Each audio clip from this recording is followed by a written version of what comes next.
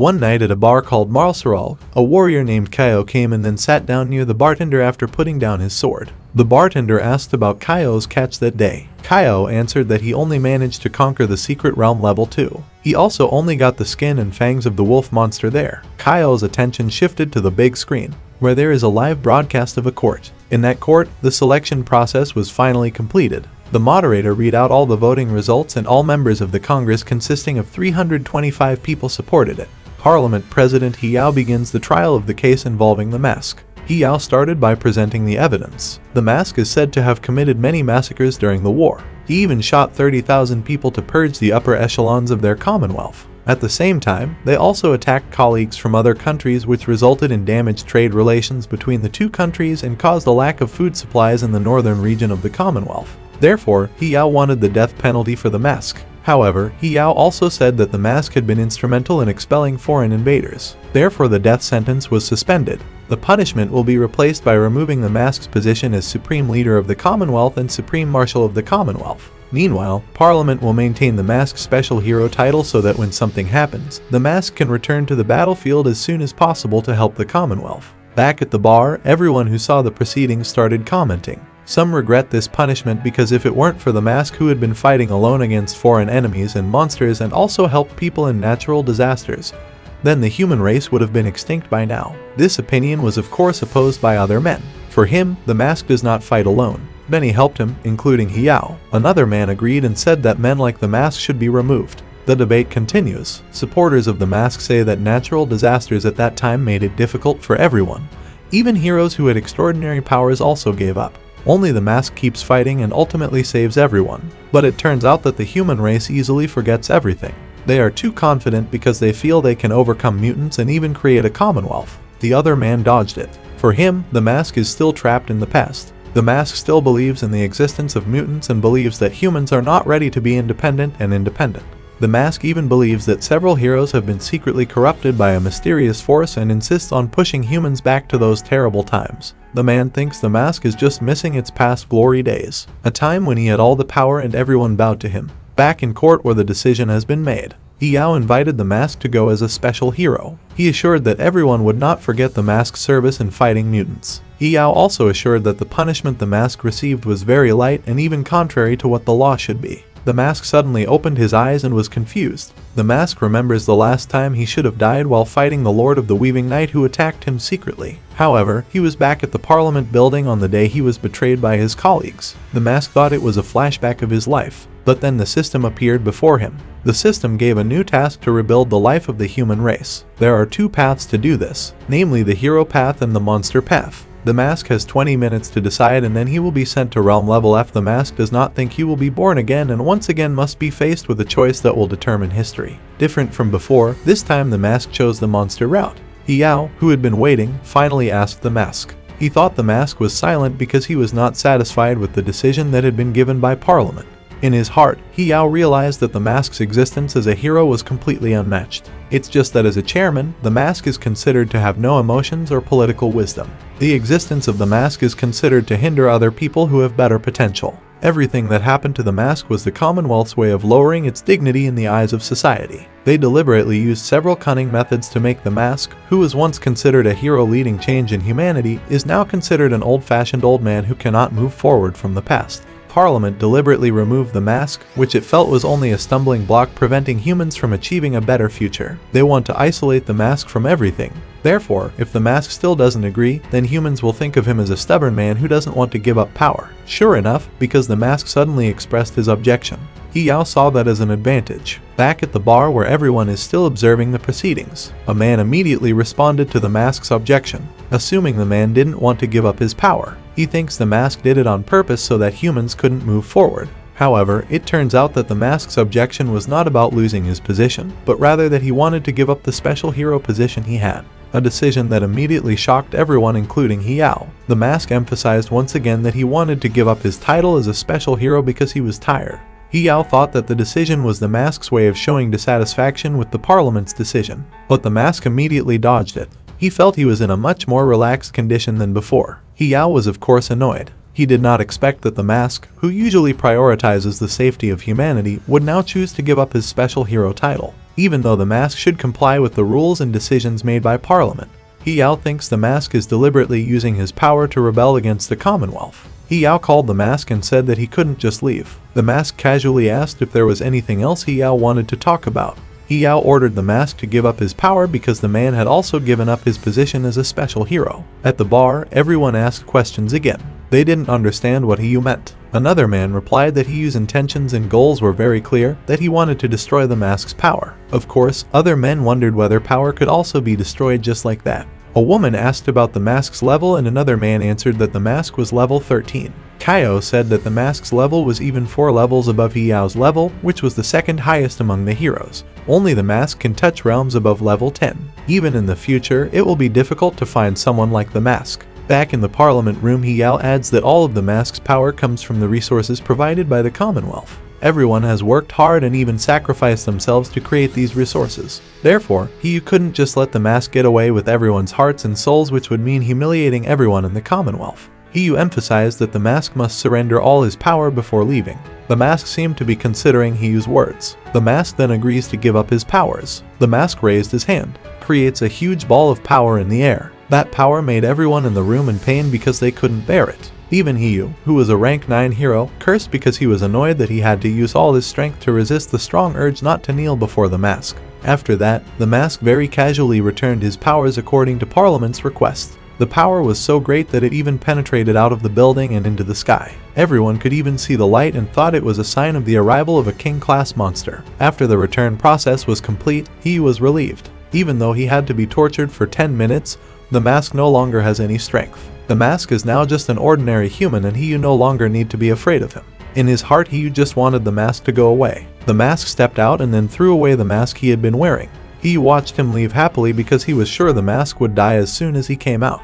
But suddenly, the mask just disappeared. The mask teleports. He went to realm level 4, which was the nest of spider monsters, leaving Xiao stunned in place. The realm door opened and a group of hunters appeared. They were in a level 3 secret realm with general enemies being level 1 and 2 demons, while the boss in the realm was a level 3 spider monster, which would be relatively easy for those whose members were all at level 2. The only problem was the monsters. It had a large, almost human-like body, so the captain checked to see if any of his team members were afraid. They joke around with each other and a girl asks Yan Qian not to be afraid. But Yan Qian didn't want to be underestimated. Another man urged the captain to start moving.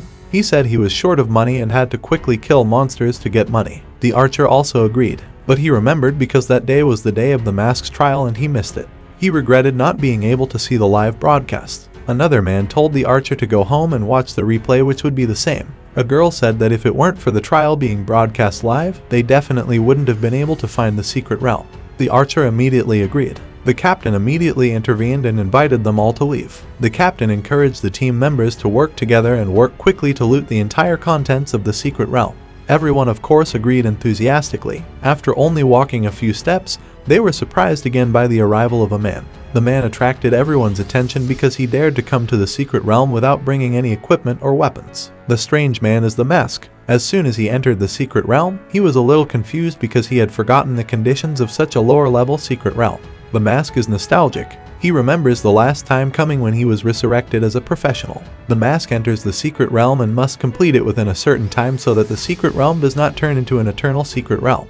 The immortal secret realm was a place like hell for humans and was even feared by monsters. His main enemy was a demon king who couldn't even be named. Not long after, the mask looked at his status in the system again. After losing all his strength and now returning to level 1, the system sent him to the secret realm randomly. The mask doesn't yet know what will happen after he chooses the monster path. It's just that in his previous life, the mask has proven that the hero's path cannot save humanity. Now he is waiting for the cold-blooded monster who is his other self. The captain finally greets the mask, who now looks like an ordinary human. The captain wants to know where the mask's weapon is if he wants to hunt in that secret realm. The mask shows his fist and says it is the weapon he has. The captain thinks the mask is a martial artist who prefers to use his body as a weapon instead of buying weapons with money. The captain then wants to know the mask's level. The captain thought that the mask was very brave in coming to the secret realm, which meant that the man was very confident in his strength. He was worried that if the mask had the same level as him then he would take good loot in the secret realm. But the mask said he was at level 1, which immediately shocked everyone. The captain made sure the mask wasn't joking because entering the secret realm level 3 with level 1 strength was the same as courting death. The captain thinks the mask is just a crazy man trying to scare him. However, the mask casually brushed off the captain's hand and said that he had come to destroy the monsters. Another man taunts the mask. According to him, even the mask's level 1 strength wouldn't be able to defeat their level 2 healer. The archer spoke up. He advised the mask to just stay near the door and let them complete the secret realm. That way they can go out together when the door opens later. The archer knew that newbies like the mask would die without a chance of surviving. Again, the mask refused. He said he wouldn't bother the hunter team. The captain, who had no other choice, finally allowed the mask to come along. He only reminded the mask that they would not help if something bad happened to him. The captain chose to continue the journey with the team members. On their journey, monsters began to appear. Each team member fights and helps each other. Meanwhile, the mask is still watching them all. That's when Yan Qian approached the mask. Yan Qian asked Xiao Qiu not to take the captain's unfriendly attitude to heart.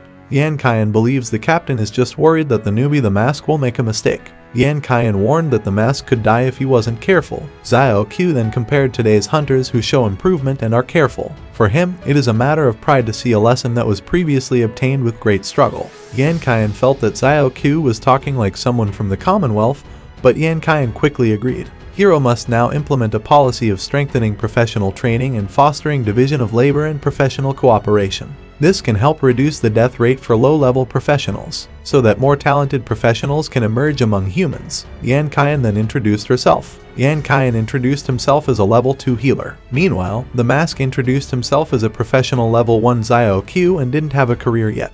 Yan Qian is of course curious because Xiao Qiu hasn't chosen a career yet. Xiao Qiu said that he was still thinking about it.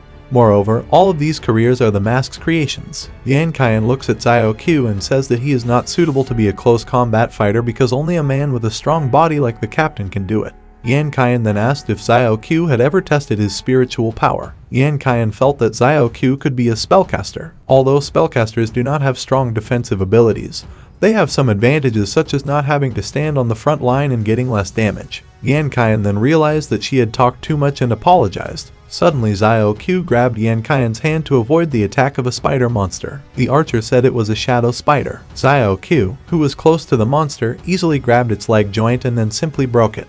Then he lifted the broken leg into the air and thrust it very hard into the center of the monster's body. The spider monster lost easily in Xiao Qiu's hands. Seeing the shadow spider die so easily, everyone was astonished. They thought Xiao Qiu had certain knowledge that made him so strong. The captain asks if that is what a martial artist is capable of, but the other man immediately dodged it. He had never seen any professional martial artist who could do something like Xiao Qiu did.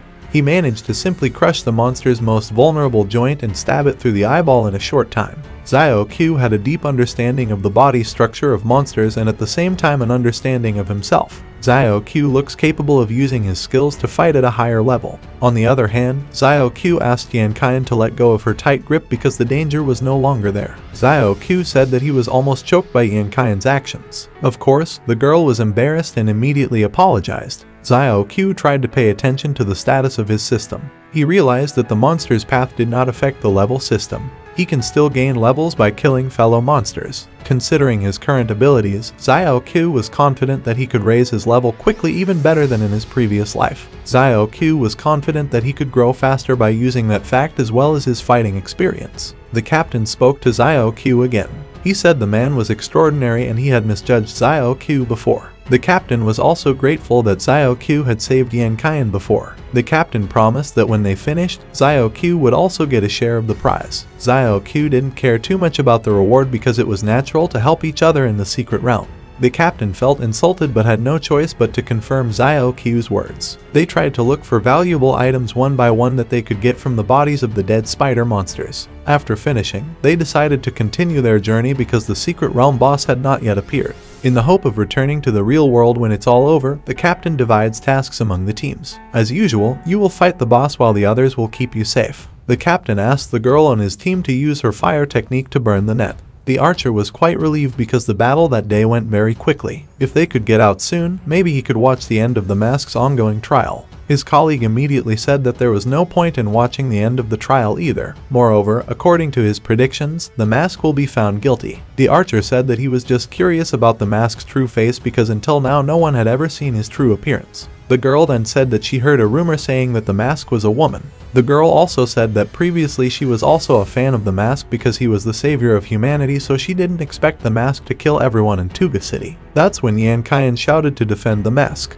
Yan Kaiyan explains that from what she knows, there is a demon infection that has descended on the city and infected everyone and turned them into monsters. The mask is forced to kill them all as a final step. His teammates could only laugh at Yan Kaiyan, who was still defending the mask. They thought Yan Kaiyan was a paid actor who was famous on the internet because he kept defending the mask. Of course, Yan Kaiyan quickly dodged it. The captain immediately stopped the argument. They chose to continue their journey until they arrived at a location that looked like a boss monster's nest. Their steps stopped there. The hunters were already curious about what kind of valuable materials they might find on the boss monster's body after it was killed. Meanwhile, the archer was more curious about the contents of the treasure box that had been guarded by the boss monster. Fire Girl added that monster bodies could also be sold to anatomists who also made a lot of money from their dissections. Not long after, the boss monster arrived. Its body size was even much larger than the previous spider monster. The fight resumed and the captain asked everyone to work together to hurt him so he could kill him.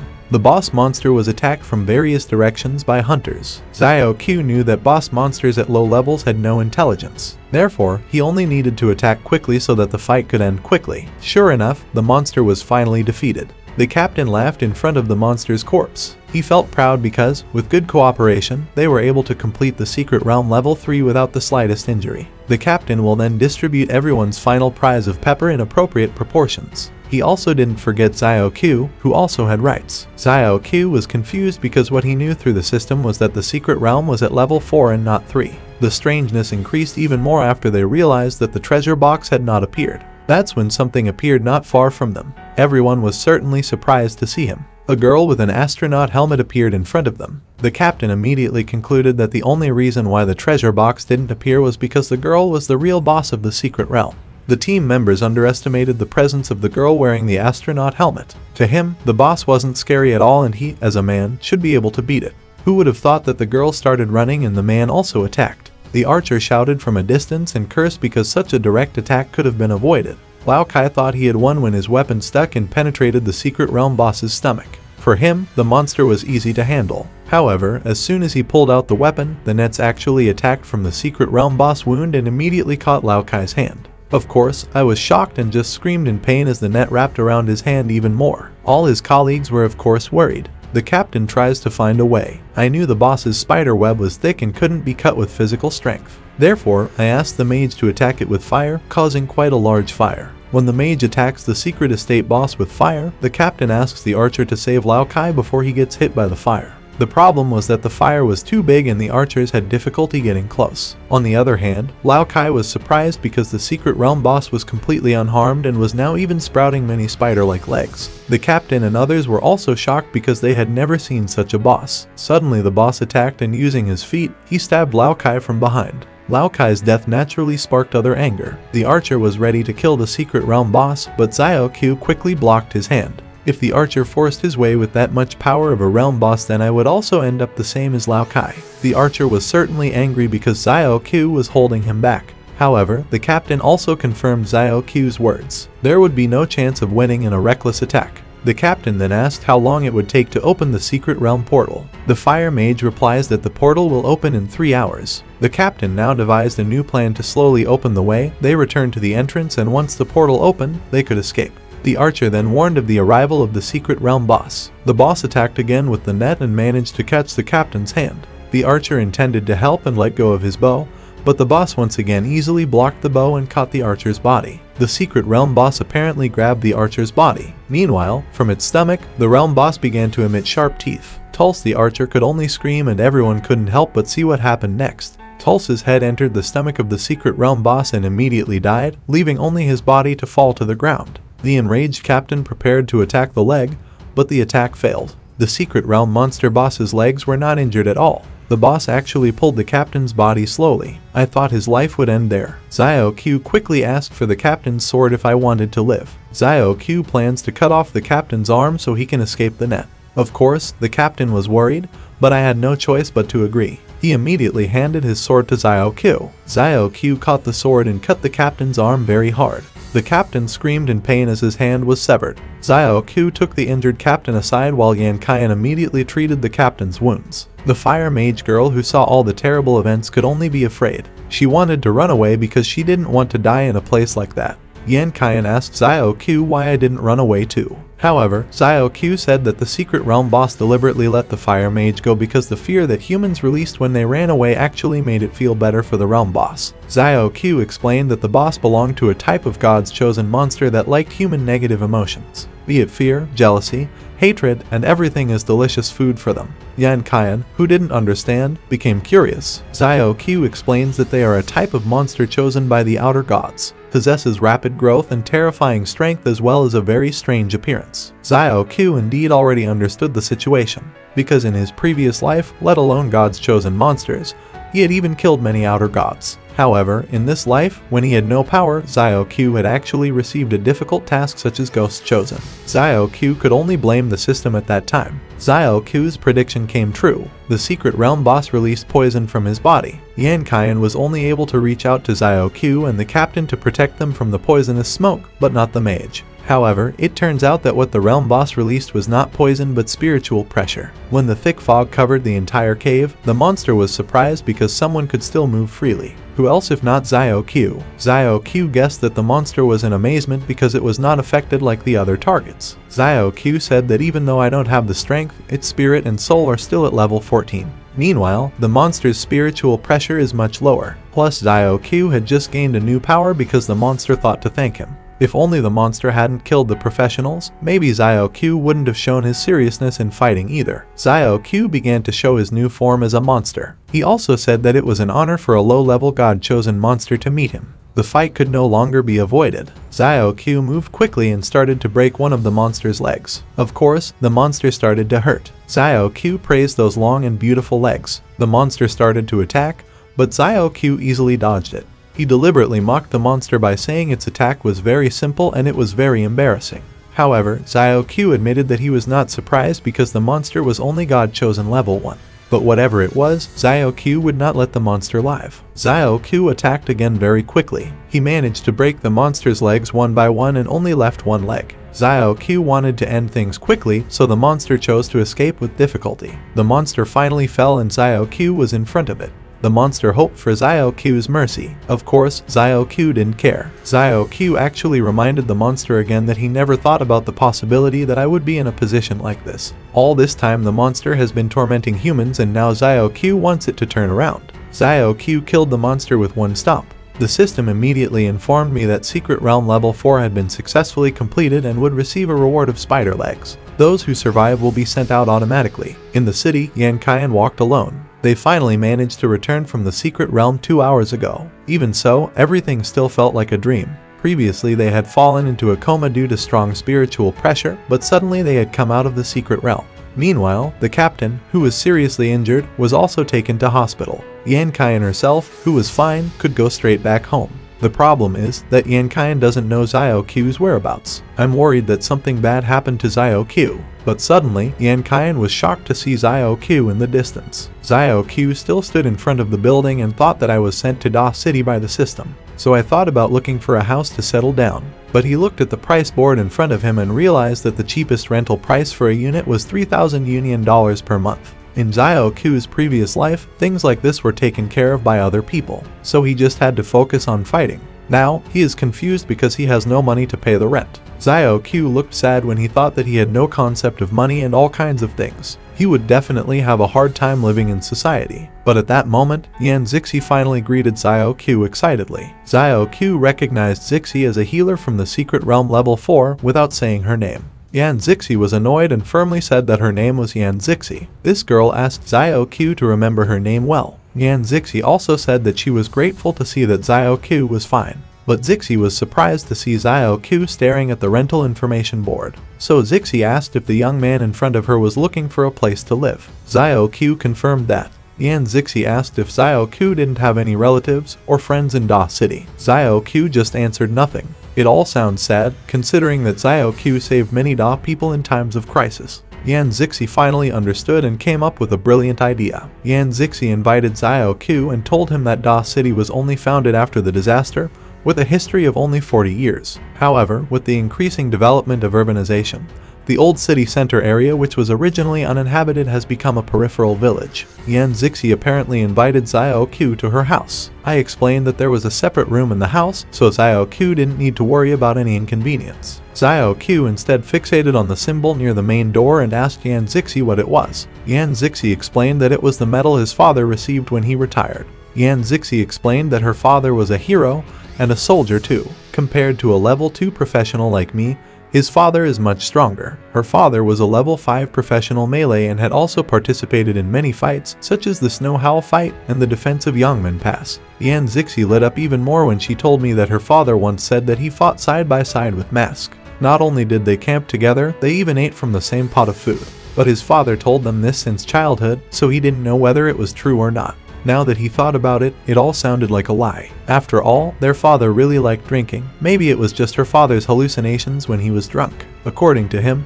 it was impossible for the Mask to camp and eat with low-ranking officers. Xiao Qiu then asked where Zixi's father is now. The girl answered with a sad face that her father was gone. Zixi explained that the war that had been going on for too long had made her father suffer. On the surface, the injuries suffered by Zixi's father had indeed been recovered, but his father had lost too much vitality, so he died not long after being released from the army. Then Xiao Qiu asked where Zixi's mother was. The girl answered that her mother had also died giving birth to her younger sibling. Xiao Qiu looked at the girl in front of him with pitying eyes, but Zixi asked Xiao Qiu not to put on such an expression, because that happened years ago, so it doesn't mean much. Now doesn't Xiao Qiu see that he is living well now? Yan Zixi invited Xiao Qiu into her house. The girl asked for a moment she would give Xiao Qiu a blanket, but clothes like underwear or pajamas Xiao Qiu had to get himself. Yan Zixi then pointed to one of the rooms and explained that the room on the left side was empty and Xiao Qiu could stay there. The room and everything are quite old but very well maintained, so Xiao Qiu doesn't need to worry. Xiao Qiu thought, compared to being on the front lines in the past, that place was much better. He would pay the rent after making more money from the secret realm later. Suddenly a younger girl came out of the house and asked who the young man her older sister had brought.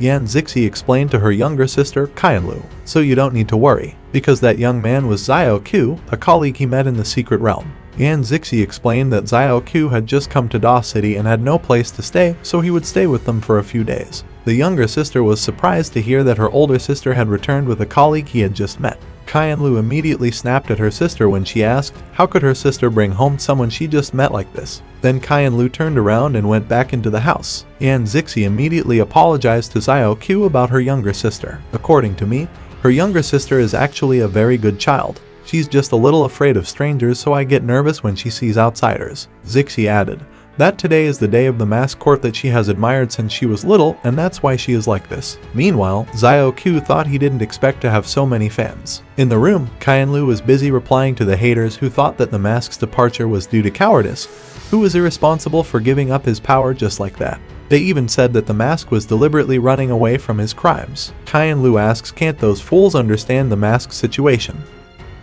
The mask never takes away human resources. On the other hand, humans rely on masks. Humans should be grateful for the mask instead. Suddenly Zixi called her little sister from behind the bedroom door. The girl wanted to invite her little sister to go out to eat, but Qianlu refused because she was busy replying to comments from haters. Zixi tried to cheer up Qianlu and said that she had guests, so at least the girl should come out. But Qianlu insisted on not wanting to show his face. After all, their friend was not the mask. It's a pity, this young girl doesn't know anything. Finally, Zixi went to the dining table and apologized to Xiao Qiu because her little sister didn't want to eat with them and the dishes served were very simple. Xiao Qiu picked up a side dish and said that he thought it was already very good. This young man remembered that he used to eat monster meat without any seasoning at the border, and at that time there was no rice at all. Even though some of the meat tasted better than the best spices in the world, most of it tasted like iron and had a strange bitter taste. At that time, Xiao Qiu always felt that as long as he could fight the darkness for mankind, any food that was difficult to swallow would taste delicious.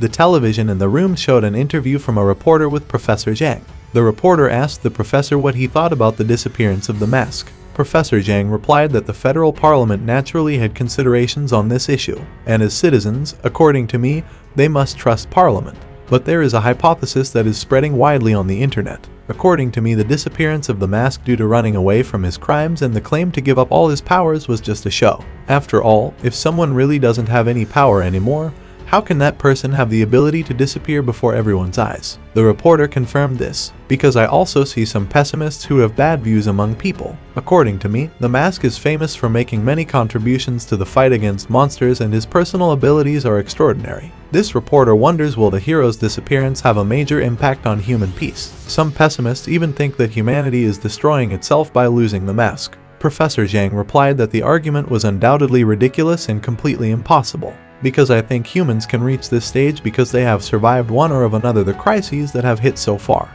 They also never rely on the efforts of one person but are primarily led by members of parliament. That is what makes humans achieve brilliant victories. I think exaggerated myths about a person are not only desirable but also completely wrong and unfounded. Professor Zhang emphasized that without the Earth the Sun's rotation would still be the same, and without the mask, humans can also progress in glory. Yan Zixi, who heard this, asked if it was true about the mask running away from his crimes. When Xiao Qiu asked, the young man was busy again scooping rice into his fourth bowl. Zixi then said that just looking at the habits of the mask and the arguments from several figures on TV who said that the mask was running away from his crimes was a very bad thing. The girl was sure there must be a reason for the mask's attitude. Xiao Qiu casually answered maybe. Zixi commented that the young man was very cold even though the figure they were talking about was the mask. Doesn't Xiao Qiu care about that person? Xiao Qiu immediately answered no. Zixi said that if her little sister saw this program she would probably immediately destroy the television. Suddenly there was a loud knock from the main door. The figure outside continued to pound on the main door impatiently. Zixi recognized that they must be people from the Kaijing investment company. They kept shouting and said they would burn the house down if the door was not immediately opened. Zixi immediately came out and opened the main door. In front of them now there were 4 large men with ferocious faces staring at Zixi. They were happy. Finally, someone was willing to come out and open the door. Zixi immediately said firmly to them that their attitude had been very clear from the start. She won't sell the house. The figure of the man with a wound on the other side of his eye asked, did 1111 not understand the situation? Because the girls' party seems to have disbanded today. Among them there are dead and injured, even the captain could die at any time. This cruel figure, whose name is Tujing Kenzo, approached Zixi and told the girl that as a premium customer of the Kaijing investment company, the girl would definitely benefit from them. And with their close relationship with the government, it is easy to find out various information. Now that you don't have anything to rely on, what else can make Zixi survive? The man continued to stare at Zixi's chest with a passionate face that seemed hungry. Zixi was still silent and didn't want to answer, but Tujing Kenzo said that I would give them 5 more days to consider. After 5 days, if they are still not willing to cooperate with Kaijing, then things will get complicated. This man even offered a price of 100,000 as long as Zixi promised to give the land for the construction of their company. That way the 100,000 federal dollars will be directly transferred to Zixi's account. Hearing this shocked Zixi, because yesterday the price they offered was only 3 million. Tujing Kenzo said that the real estate market does not stay at a certain price. So yesterday only 3 million, today can turn into $100,000. Tujing Kenzo urges 20 and questions, is the price of 100,000 not enough? As far as I know, to treat Sister Zixi's illness, the girl only has less than $30,000 in her account. It was at this time that Xiao Qiu came out and made Tujing Kenzo astonished. Kenzo thought that maybe it was Zixi's lover. He immediately entered, reached out his hand, and gave Xiao Qiu an introduction as the head of the security department of Kaijing Investment Company. Without thinking, Xiao Qiu immediately shook Kenzo's hand. Zixi warns that Kenzo is a mage who specializes in mental attacks. But the warning was too late because now Kenzo had already used his powerful strength to enter Xiao Qiu's mind. Kenzo thought that after entering Xiao Qiu's mental world, I would directly damage Xiao Qiu's mind. Kenzo was in a good mood recently, so he was going to give Xiao Qiu a bit of a concussion and make him lie down for half a month instead. But he was surprised because it hadn't yet reached the center of Xiao Qiu's thoughts. Kenzo was instead faced with a very wide ocean. The situation he faced made Kenzo panic and look around carefully. This was the first time Kenzo had met someone who had this level of mental strength. He wanted to immediately run away, but suddenly there was a very big wave which immediately rolled over Kenzo's body. This man now realized that Xiao Qiu's mental strength was on a very different level from his. By now Kenzo was already immersed in Xiao Qiu's mental power. Not only that, he even saw a big red eye which made him scared and immediately lay unconscious in the real world. Kenzo's colleagues panic and try to wake him up, but the man didn't respond at all. Zixi was worried that they were just putting on an act to blackmail her because using mind control didn't work. Kenzo's colleague, who was angry at seeing his friend like that, immediately threw a punch at Xiao Qiu. But one of the others stopped him and prevented his partner from using his brain. According to me, Kenzo's condition immediately became like this after he went to fight Xiao Qiu, so they have to think about their actions carefully considering that Kenzo is the strongest among them. The person also told his colleague that Xiao Qiu was definitely stronger than Kenzo because he managed to paralyze Kenzo in just a short time. He guessed that Xiao Qiu might have reached level 3. They immediately tried to take Kenzo away, saying that it seemed they had made a mistake in underestimating Yan Zixi. They didn't expect that the girl could find such a strong supporter, but they warned the girl not to think that it all ended there. If Xiao Qiu dared to attack their people, then it wouldn't end easily. After the people from the Kaijin group left, Zixi asked if Xiao Qiu had beaten Kenzo. Xiao Qiu casually answered that the person had asked for it himself. In fact, he himself had no intention of taking action, but that person insisted on entering his mental world. Xiao Qiu then asked if those people had been bothering 20 for a long time. Zixi answered that they started coming 4 years ago, not long after her father died. They suddenly come and want to buy a house in the name of foreign investment. But at that time they didn't have to sell their house to survive. So people from the Kaijin group kept trying to break into the house and took advantage of Zixi's absence. They often threatened the crippled Qianlu. Fortunately, Zixi later became a level 2 professional and joined the captain of the Song team. Their team captain managed to chase those people away so they didn't dare cause any more trouble. But now, Zixi is worried that they will continue to come brutally like that because they know that Captain Song has had an accident. Xiao Qiu asked what about the government's attitude, because as far as he knew, descendants of soldiers like Zixi, whether in the military or locally, should be treated special. At that time, Xiao Qiu was the mask who promoted the policy of preferential treatment for military families. Zixi responded that rather than treating military families well, the government treated those with wealth like the Kaijin Investment Company well. Xiao Qiu just found out that his policy was actually implemented like that. That night, Xiao Qiu helped Zixi wash the dishes even though the girl had told him not to. Xiao Qiu said that if someone gave him help, then at least he should do as much as possible to show gratitude. Xiao Qiu was already staying at Zixi's house and eating her cooking, so this is the only thing he can give to make Zixi's work easier. But Zixi answered that Xiao Qiu's presence was a big help because if the young man hadn't kicked out the people from the Kaijin group, she really didn't know what he would have done. Zixi asked what the young man's plans were next. Will Xiao Qiu join another team for the Secret Realm raid? Xiao Qiu confirmed that. Zixi herself actually still hopes that Chairman Song will wake up soon. But if not, she has no other choice but to look for another reliable party. As everyone knows, parties in the Secret Realm have very tight competition. Even stabbing each other at teammates is commonplace. Although under the words of the mask, federal law has stipulated that humans are not allowed to kill each other in the realm when no one is guarding, everyone acts as they please. Zixi turned to Xiao Qiu and said that if I found a reliable party later, I would definitely recommend that young man to them. Xiao Qiu just answered okay. This young man thought from the moment he stepped foot into the path of monsters, I knew that no matter now or later no one would be able to fight side by side with monsters. In other words, this young man didn't really hope that he would find a party that would accept him. Suddenly the system appeared in front of Xiao Qiu and explained the new task to be faced. It wasn't a challenging task, but an unimaginable benefit might come if Xiao Qiu was willing to raid in this realm. The requirement for this task is to clear the secret realm alone, and the time is only 12 hours. Inside a large abandoned church, a dimensional portal appeared and a young man emerged from it. Xiao Qiu, who had just come out of the portal, thought that luckily the system had a teleportation gate so he could enter any dungeon and whenever he wanted without an official request or official inspection from the relevant parties. This young man walked through the church and realized that the style of building the church was from the European Middle Ages. Right now in front of him, there are two statues commonly known as gargoyles. Suddenly the statues shook and they roared terribly. It is a level 3 scarlet gargoyle monster. When there are no enemies, the monster only looks like a statue, but when people pass by it becomes a vicious beast. The stone-like quality of the statue's skin surface gives them immense defense while also making their fangs more dangerous. Xiao Qiu still stood calm and thought that the stone gargoyle monster had a strong body and was not sensitive to magic. No matter physically or magically, everything is difficult when handling it.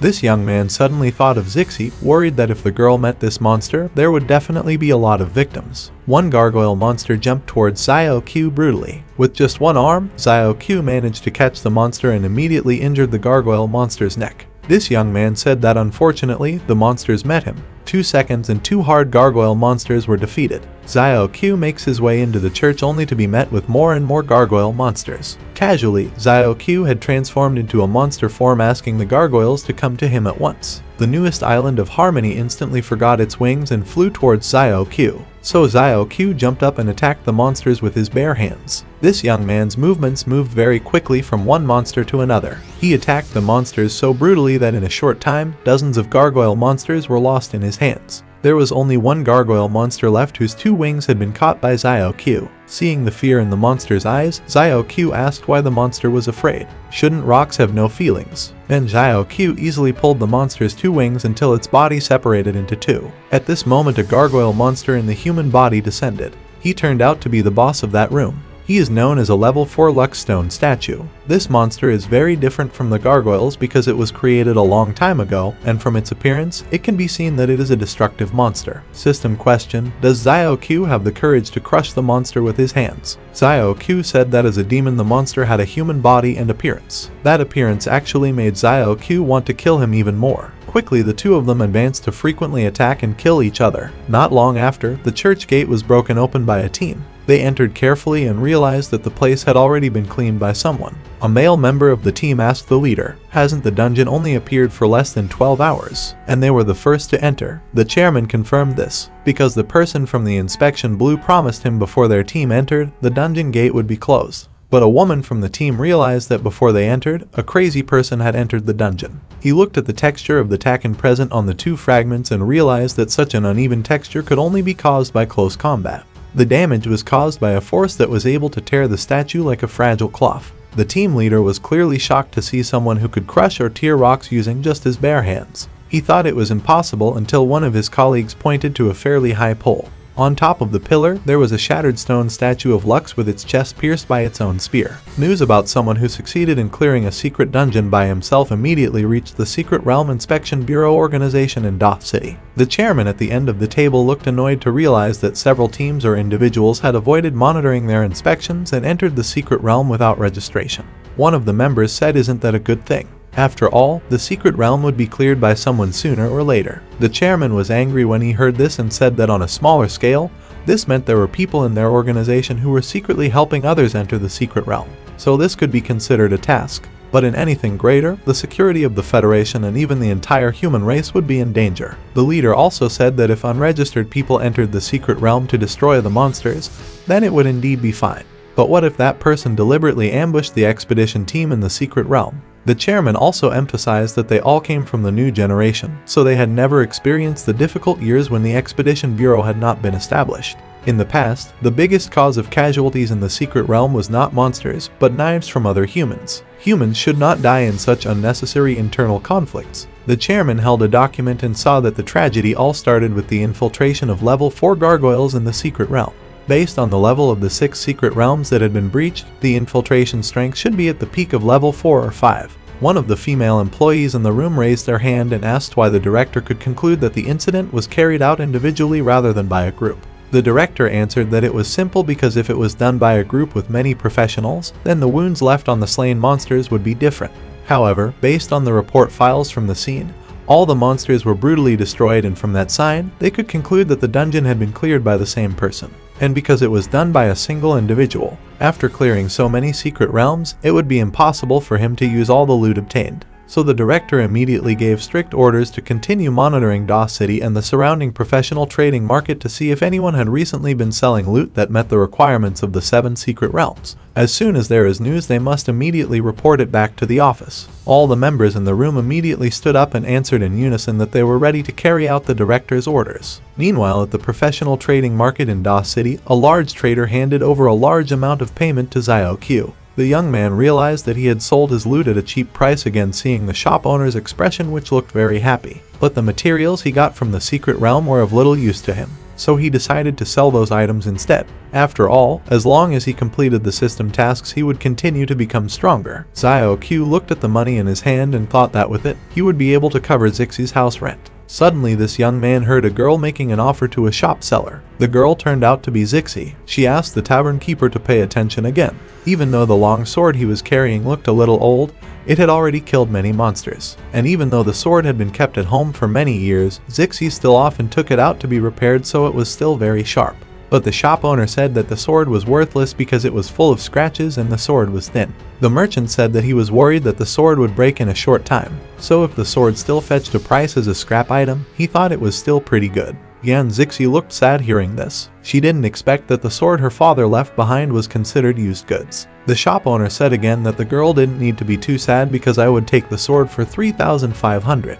And Zixi apologized in her heart to the sword because she actually didn't want to sell the sword either, but if she didn't do it then her little sister's medical expenses would be delayed. Meanwhile, the arms dealer had other thoughts. He was happy to get a customer who didn't know anything about.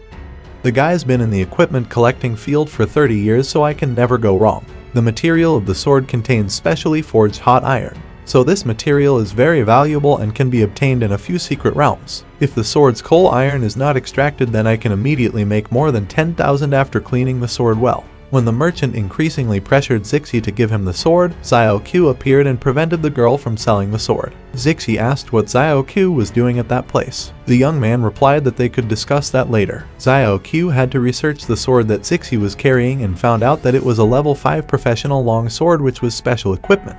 Although at face value it could only be long-aged and only contain some rare special metal materials, what some people didn't know was that the metal was once stained with the blood of a demon god. So you could say that weapons are a blessing or a disaster. Xiao Qiu immediately told Zixi that he wanted the sword, but the trader was clearly offended because this girl had negotiated the price with me, so he didn't think it was appropriate for Xiao Qiu to suddenly come and interfere like that. But the young man didn't want to listen to what the old trader said and immediately handed the money to Zixi, asking if that amount was enough. The merchant could only pat his head in frustration because he failed to get any good goods. Currently, Xiao Qiu and Zixi are sitting together on a park bench. Zixi said that if it was Xiao Qiu who bought the sword, then I would sell the item for at least 1,500 at most, because that young man had saved his life more than once, so I can't put such a big price on Xiao Qiu. But Xiao Qiu refused the money because Zixi had given him a place to stay to pay for saving his life. So Zixi had to accept the money as the current accommodation fee. Also, the cost of food because the girl's food is very delicious. But Zixi still said that the money didn't matter to her and the money was still too much. Finally, Xiao Qiu forces the girl by saying that you have to accept the money because as her helper, Xiao Qiu forced the girl to accept it. Moreover, the sword you are holding is not a simple sword either. Although this young man couldn't say it now, he could tell Zixi that the sword was worth more than 10,000. Zixi obviously didn't expect this because the sword had only been left at home since childhood. But according to his conclusion, the sword was full of secrets like Xiao Qiu. According to Zixi, everything the young man did was a mystery, because he was able to leave earlier than their team from the secret realm. And that young man also managed to earn so much money in a short time. But Zixi wouldn't dig into all those secrets or be curious about them. This girl also promised not to tell this to anyone else. She only asked that Xiao Qiu be nice to the flying crown sword, because it was the last thing my father left behind for me and my sister. Xiao Qiu held the sword and thought that the sword was just like a crow that came and went freely, hiding in the garden, and he thought that was a very appropriate name for the sword. Zixi said that I felt like a useless girl and an unfilial child, because I couldn't even protect the last thing from his father. But if I don't do this, then I won't have money to treat my sister. When Xiao Qiu asked about Qianlu, 20 started telling stories. The tragedy began when a great ghost monster appeared in the city of Da. At that moment, no matter whether soldiers, heroes, or professionals in the city, all of them were destroyed directly in front of that demon. So registered professionals and veterans joined the fight. It was through the sacrifices of these people that ordinary citizens were able to move to a safe place. Zixi's father was also killed in the incident. All that remains is the flying crow that was found. The most deadly thing about the Great Ghost is its deadly radiation. The radiation is capable of turning the sky a sad green. Even the color of every cloud, flagstone, and green grass were all covered by that radiation. Ordinary people who were close to the Great Ghost instantly became a pool of blood, and those who are a little further away will lose their lives. And Qianlu, who was touched by the tip of the radiation, was finally paralyzed, even though Zixi's little sister was very talented with the sword. In elementary school, his younger sister could beat older people with a wooden sword. Everyone was sure that Qianlu would become a level 5 swordsman just like their father or even stronger. Even their father said that Qianlu was born for the sword. But because of the Great Ghost, Qianlu now has to receive regular treatment from high-level professionals. Otherwise, it will cause radiation, and in the end, his little sister will become a pool of blood too. With a sad face, Zixi said that she had also given up on her close combat career. The girl chose the healer profession, which has a higher level of survival in the realm.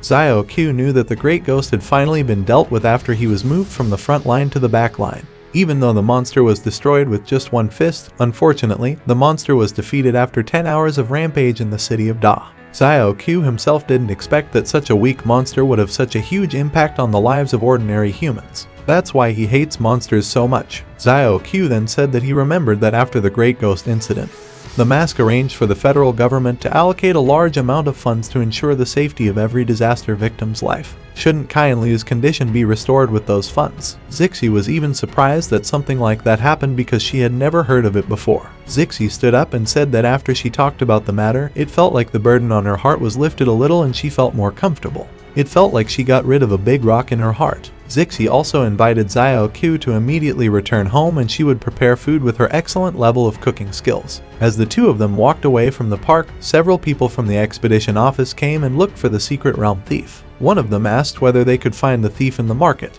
The brown-haired man asked his friend to believe in the director's analysis. If the thieves wanted to sell stolen objects, they would come to a place like that market and their colleagues would have already investigated several underground trading places. The two of them went to the secret realm professional goods sales market. The two of them didn't realize that the thief, who turned out to be Xiao Qiu, had just left. Meanwhile, at home, Qianliu was still annoyed at annoying people on the internet. Qianliu poured water while grumbling and said he would spit it out on them all. Suddenly this girl heard a knock on the main door which sounded very rough. Qianliu realized that the knocking was not like the way her older sister knocked on the door. So Qianliu was sure it was people from the Kaijing investment company. This poor girl was immediately shocked to realize this fact. Their door continued to be banged very roughly. Qianliu, who was at home alone at that time, began to feel a very terrifying aura. Qianliu picked up a wooden sword that was in the corner of the room. Then she waited in front of the main door. The main door made of wood immediately opened because it was kicked by someone from the Kaijing group. The figure who kicked in the door smiled happily to see that the only one in the house was the disabled little girl. Qianliu tried to stay strong by pointing a wooden sword at the man. The man asks if the little girl tried to stop him with a toy wooden sword like that. Qianliu tried to attack the big man with the wooden sword that she was holding. The big man just took a step back and commented that the girl's attitude was quite impressive. Poor Qianliu fell from his wheelchair because he couldn't maintain his balance while trying to attack the man.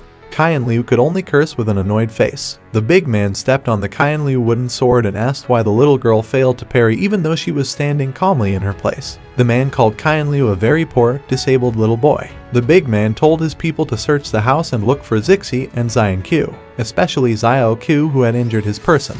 The big man wanted to let Xiao Qiu know the consequences he would receive if he offended someone from Kaijing company. They all entered the house and messed up the house. They ransacked the entire contents of the house until finally making a report to the chairman that they had searched every room and there was no one else in the house. The chairman cursed in annoyance. He then looked at Qianliu and said that they couldn't leave empty-handed. The chairman said that they could bring the cripple back because he believed the other two people would come to them willingly to save Xiao Qiu. The poor girl could only continue to curse at the man in front of her and vowed to kill the big man. One of the big man's men said that taking the disabled girl was a good idea, but that would mean it would be a kidnapping case. So if everything is taken out, then they will be in big trouble. The chairman confirmed it, but if they just left like that, they wouldn't leave an impression on the other two people. The chairman touched his lower shoulder and said that the guy had thought about this matter carefully, so he would give him an assignment. The chief handed the man a key and told him to wait in the truck. When two other people appeared, the man was able to immediately drive his truck, breaking into the yard. The ruthless chief said that the incident could have been a minor accident because the truck lost control, and the truck will be filled with special gifts collected from bins throughout the neighborhood. After all, they will be law-abiding citizens. The man immediately obeyed his leader's orders and ran out of the yard. That night it rained very heavily. Lightning occasionally strikes very fast. Zixi and Xiao Qiu were running home when they suddenly arrived in the yard. They saw that the main gate had been destroyed. What made Zixi the most angry was that she saw her younger sister fall from her wheelchair and couldn't get back into the wheelchair. Qianliu could only continue cursing at the bastards who had now left. The man from the Kaijing group, who saw that Zixi and Xiao Qiu had returned, immediately drove a truck backward until it hit the fence of Zixi's house.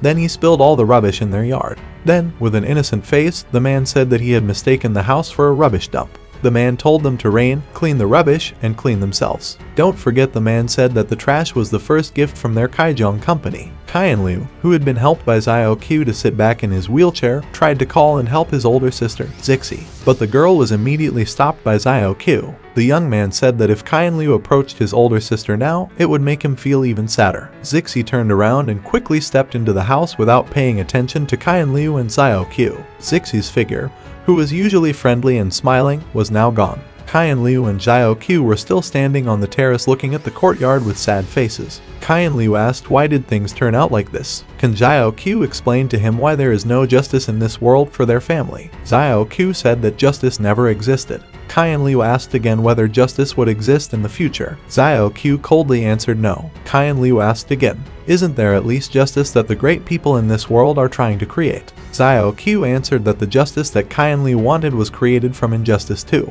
Even the rain that falls on each person is not the same. Rain falls on those who suffer and also on righteous people. This world is not fair, that's why rain that falls on a world that doesn't exist is also not right. Xiao Qiu smashed the Qian Liu wooden sword, making the girl cry loudly. Xiao Qiu said that in his eyes the Qian Liu family matter was just a small matter. It is just a matter of misery where there is an even greater misery on top of it. He was not interested in the problems and injustices Qian Liu and 20 faced, because his energy must be focused on other more important things. But trouble always came to him and he started to feel pain. Xiao Qiu started to step out of the terrace, walking leisurely under the heavy rain. When Qian Liu asked where the young man wanted to go, Xiao Qiu replied that he would go to eliminate them. He knew this was troublesome and boring, but he always liked to curb boredom with another kind of boredom, and use violence to get rid of problems. Xiao Qiu drew his new sword with an extremely terrifying dark look in his eyes. Who knows what terrible things this young man will do? That night everyone in the big Kaijong building was very happy and enjoyed their evening leisurely. They didn't expect that there was a man with black hair standing with cold eyes full of anger. The guards at the Kaijong building relaxed when they saw Xiao Qiu enter carrying a weapon. The two guards immediately approached Xiao Qiu and called the boy to put away his weapon. But Xiao Qiu ignored them and continued walking into the building. This young man immediately cut down the two guards without much ado. The two guards immediately fell apart in front of everyone, causing everyone to panic and scream in fear. The system appeared and notified that Xiao Qiu's mission was the blood sacrificial blade, namely triggering the power of the sword and feeling a lot of blood on the battlefield. The sword's power was once again awakened by blood. The mission requirements are to use the flying crown sword to eliminate all creatures that are hostile to it. The reward from the mission is the flying crown sword, which will use blood to upgrade. Several other guards came out of the room carrying weapons. Their chairman asked his members to be careful because their opponents were aggressive intruders. Xiao Qiu was surrounded by 4 guards. They jumped together to beat Xiao Qiu, but this young man without hesitation immediately cut off the heads of the 2 guards who came at him. Another guard tried to attack Xiao Qiu from behind, but Xiao Qiu cut off that person's arm first and slashed through his body without hesitation. Unfortunately, Xiao Qiu's sword got stuck in the guard's body. The other guards thought that it was an opportunity, so they had to immediately attack Xiao Qiu. They came forward again to attack Xiao Qiu, but Xiao Qiu immediately hit their bodies until they vomited blood, and another guard was on the spot. The other guards were surprised to see that Xiao Qiu could hit someone so hard even though he was only a weapon user. Generally, weapon users are not that great at close-range physical combat.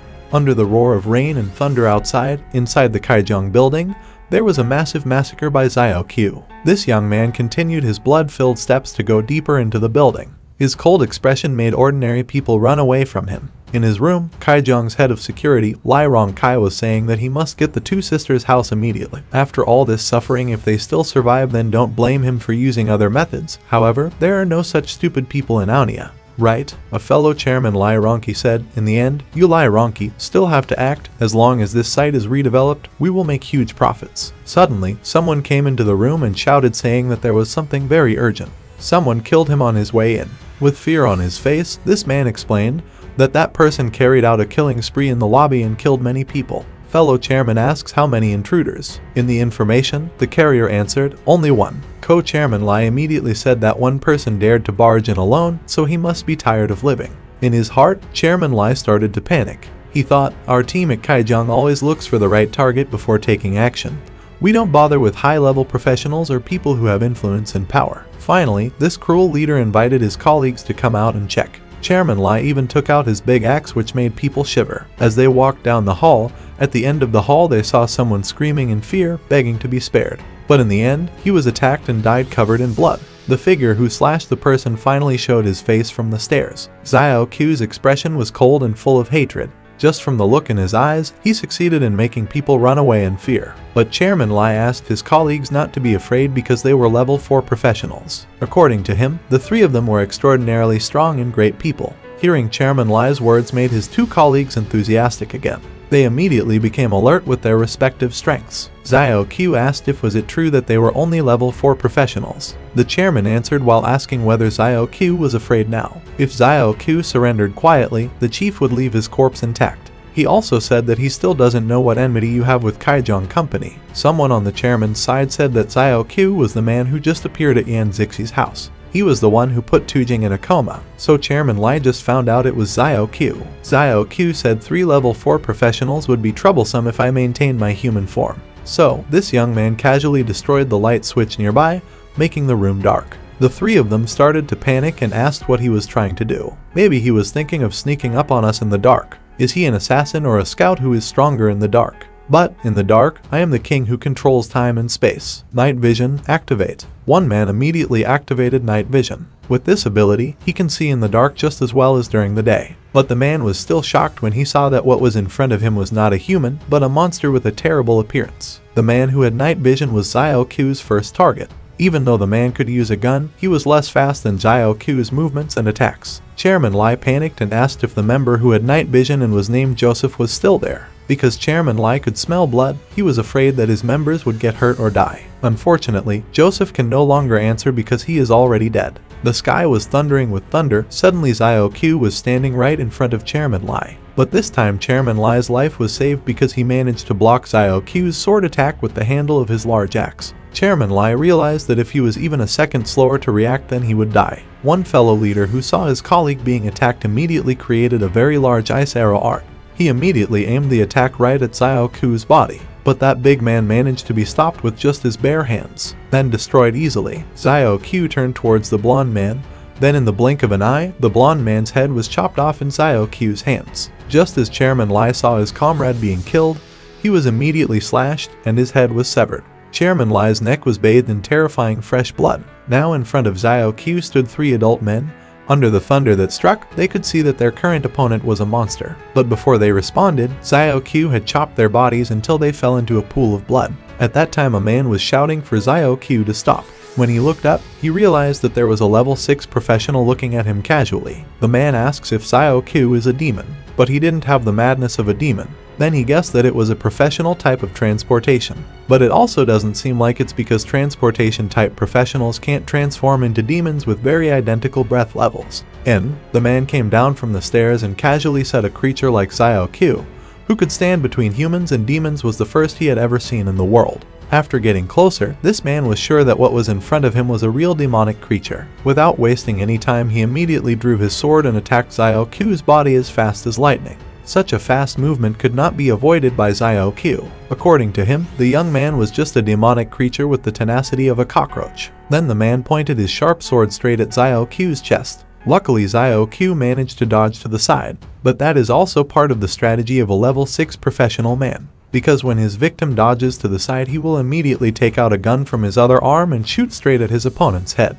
With that, a huge explosion occurred right at Xiao Qiu's head. This man thought in all his years of fighting he would never fail this technique. Moreover, at such a close distance, the face of the demonic monster in front of him would be instantly destroyed. He felt a little regretful that the head of the monster he was targeting would be destroyed, but he thought the body of the creature would be quite valuable. But this man's hopes were immediately dashed when the smoke in Xiao Qiu's head cleared. Because Xiao Qiu's head was still intact and not scratched at all. The man was stunned to see this impossible thing. Of course, the boss was surprised. Xiao Qiu shouldn't have survived if he was shot from such a close distance. Meanwhile, on the other hand, Xiao Qiu was very calm. Of course, he wouldn't be fooled by that attack pattern.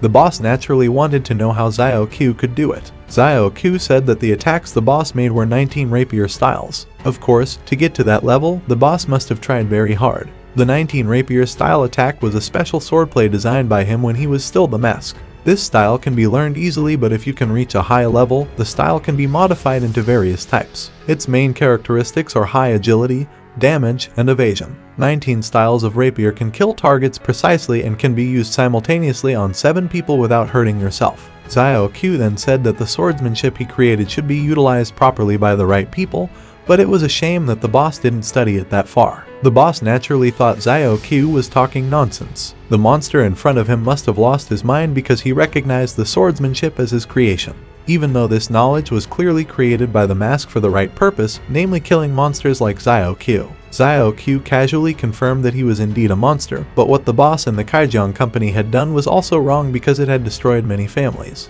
The boss then responds that he doesn't know who Xiao Qiu really is or where he actually comes from. He also doesn't care whether Xiao Qiu came to take revenge or avenge the victims of land eviction.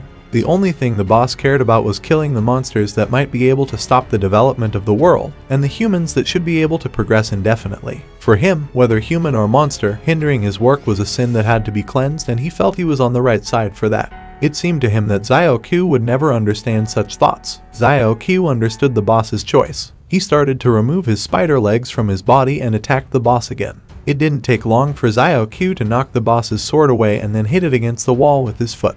The surviving boss clearly saw Xiao Qiu's powerful sneak attack that he had never seen before. The boss is naturally curious about what kind of monster Xiao Qiu really is. Xiao Qiu said that he had very clearly revealed his identity. Xiao Qiu took over the sword that previously belonged to the boss. Once in his hand, the sword quickly transformed. Xiao Qiu saw the system appear and provided information about the sword named Blood Raven. Xiao Qiu looked at the sword in his hand. The sword had unlimited power and could continue to grow infinitely. The sword could even tear the ground. Xiao Qiu saw that nothing had changed in the shape of the sword, but he could faintly feel a heartbeat in the sword that had changed name and ownership. Xiao Qiu was quite happy because he, who was a monster with unlimited growth, could find a sword with unlimited growth too. They will suit each other very well. Xiao Qiu actually intended to leave, but one of Kaijiang's subordinates saw that his boss had died. Of course, he was frightened when he saw Xiao Qiu's figure and begged not to be killed. As if testing the strength of his sword, Xiao Qiu asked the Blood Raven to attack. The power even spilled out of the Kaijiang company building. Outside the Kaijiang company, it turns out that there are already a lot of troops standing guard. Under Commander Jiang's command, they surrounded the company building. All lines have been maintained both above the building and even in the underground pipe network. They were ready to attack, but Commander Jiang asked them to wait. The commander asked his men to persuade anyone in the company to surrender. He also wanted to find out what was really going on inside before making a decision. He didn't want to attack rashly because it could hurt many innocent people. In his mind, Commander Jiang knew what the Kaijiang company was like. He believes that more than half of the Kaijiang company's residents are guilty. The problem remains that it is the federal responsibility to punish people in Kaijiang companies. Even if they tried to escape, Commander Jiang was sure he could punish them. Someone suddenly shouted that a man had just left the company. On the other hand, Yan Kaiyan was surprised when Kaiyan Liu told her the story. Yan Kaiyan was of course worried because Xiao Qiu went to Kaijiang company alone with a sword. Yan Kaiyan thought the young man would die there, so I went with an umbrella and then ran. Kaiyan Liu actually asked to come along, but Yan Kaiyan left the house first. As soon as she arrived at Kaijiang company, Yan Kaiyan was immediately intercepted by a soldier. The person confirmed Yan Kaiyan's identity. Yan Kaiyan wanted to know if something bad had happened. The officer said that they just needed to check something and needed Yan Kaiyan's cooperation. Of course, Yan Kaiyan wanted to know what the inspection was. The officer then asks if you recognize a man, none other than Xiao Qiu, who has apparently been arrested. Xiao Qiu was in the exclusive prison of the City Defense Force. Commander Jiang observed him from behind the one-way glass and asked his troops if the man had not told them his name and origin. His subordinates said that Xiao Qiu had confessed to Kaijiang, but they knew nothing other than his name. His name is Xiao Qiu, but no birth certificate, shopping information, proof of travel, or any other accessible information was found. Xiao Qiu was like a ghost who was escaping completely from the government's observation.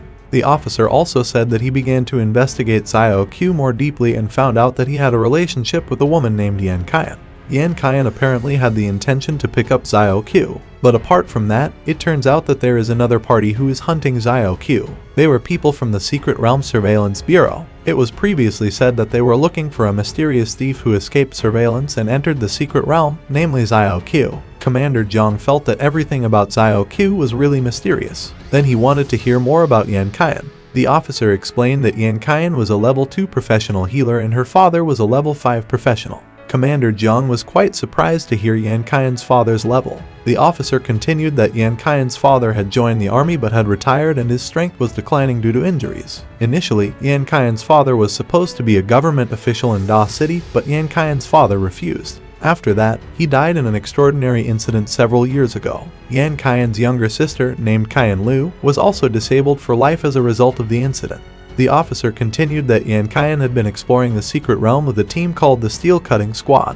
He met Xiao Qiu, who appeared suddenly in a secret realm. Yan Qian's statement has been proven to be consistent with the statements of other Steel Cutting Squad members. The officer continued that the reason Xiao Qiu went to Kaijiang Company was because the company planned to acquire the land where Yan Qian and Qian Lu lived. Therefore I acted by killing everyone in the company. Suddenly a voice answered saying that Xiao Qiu was a bloodthirsty swordsman. Commander Jiang turned his head and it turned out to be Arthur's secretary. Director Arthur invites Commander Jiang to go in alone and interrogate Xiao Qiu. The officer admitted that both of them were the strongest warriors in Da City, so I was sure Xiao Qiu wouldn't move around and cause trouble. Commander Jiang walked into the room and Xiao Qiu looked at him deeply. Commander Jiang was surprised because he felt there was something strange about Xiao Qiu's gaze, as if he was remembering something. Commander Jiang greeted Xiao Qiu. He said that after what Xiao Qiu did he should have known what consequences he would receive. Xiao Qiu might be immediately sentenced to death or have to pay a fair amount to pay for his crimes. Xiao Qiu might have been sent to a redemption battalion to then be sent to the most terrifying front line with the highest death rate. As long as Xiao Qiu can go through many battles and kill many monsters, then Xiao Qiu can be considered to have atoned for his sins and can return to the human world. In his mind, Commander Jiang knew that even if I said so, no one would come back alive after being sent to the redemption battalion. Most of the evildoers sent there even died from the first fight and they had to fight at least 100 or even 3,000 monsters for some criminals. Xiao Qiu asks if Commander Jiang thinks going to the front lines is a punishment. In his mind, Xiao Qiu felt that he should be able to commit more crimes against humans because so far he had fought many monsters which meant the same thing. He had done that penance many times. Commander Jiang said that Xiao Qiu's words sounded like someone who had been on the front lines. Xiao Qiu confirmed that he had been on the front lines for some time. Commander Jiang naturally wanted to know what status brought Xiao Qiu there and Xiao Qiu said that on the front lines with another status. Of course, that answer made Commander Jiang think hard. There are not many professionals who are qualified to go to the front lines and survive. Therefore, it should be easy to compare Xiao Qiu's photo with the professional list and find out his identity. Commander Jiang said that he and Director Arthur had also previously been stationed on the front lines. Both of them had been on the front line of monsters for even 10 years and had been considered veterans. Previously, only the mask and the first group of heroes could form the front line. Commander Jiang showed the medal on his shirt, which was a medal given to him by the mask because previously he had also fought under his command.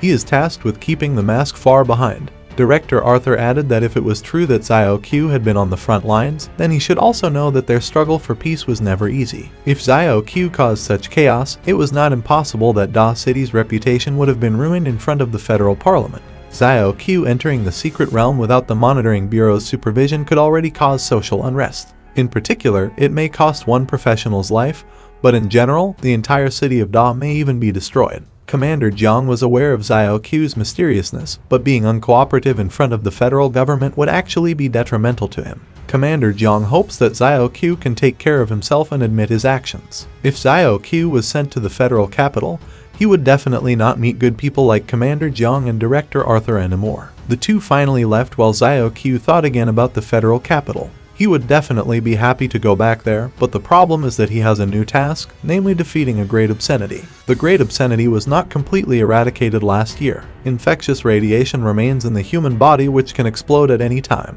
Great obscenity can be reborn from the accumulation of increasing infections over time. Actually, there is a chance to clear all remaining infections. The problem turns out the federal government isn't doing it. Xiao Qiu was going to fight a disaster level monster, Great Obscenity, which was said to have a very high disaster level. His strength was even as strong as level 13 while the weakest was at level 7 or 8. Xiao Qiu was not surprised at the arrival of the Great Obscenity because it had already happened in his previous life. In the past, not long after the mask completed the test, the Great Obscenity found an infected professional and he used that body and was reborn.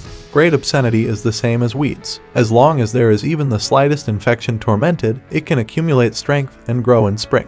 Meanwhile, the mask was sent to the front lines and immediately worked tirelessly to resolve the crisis in Da City. At that time, great obscenity also did not take many victims or cause damage. The mask can beat him with a few hits. Even so, the mask is still widely insulted. At that time, everyone said how the mask arrived late even though he should have arrived early. They also said how they had given light punishment, but the mask turned out to be ungrateful. They also blamed the mask for the reappearance of great obscenity because he was deemed not to have cleaned up from the start.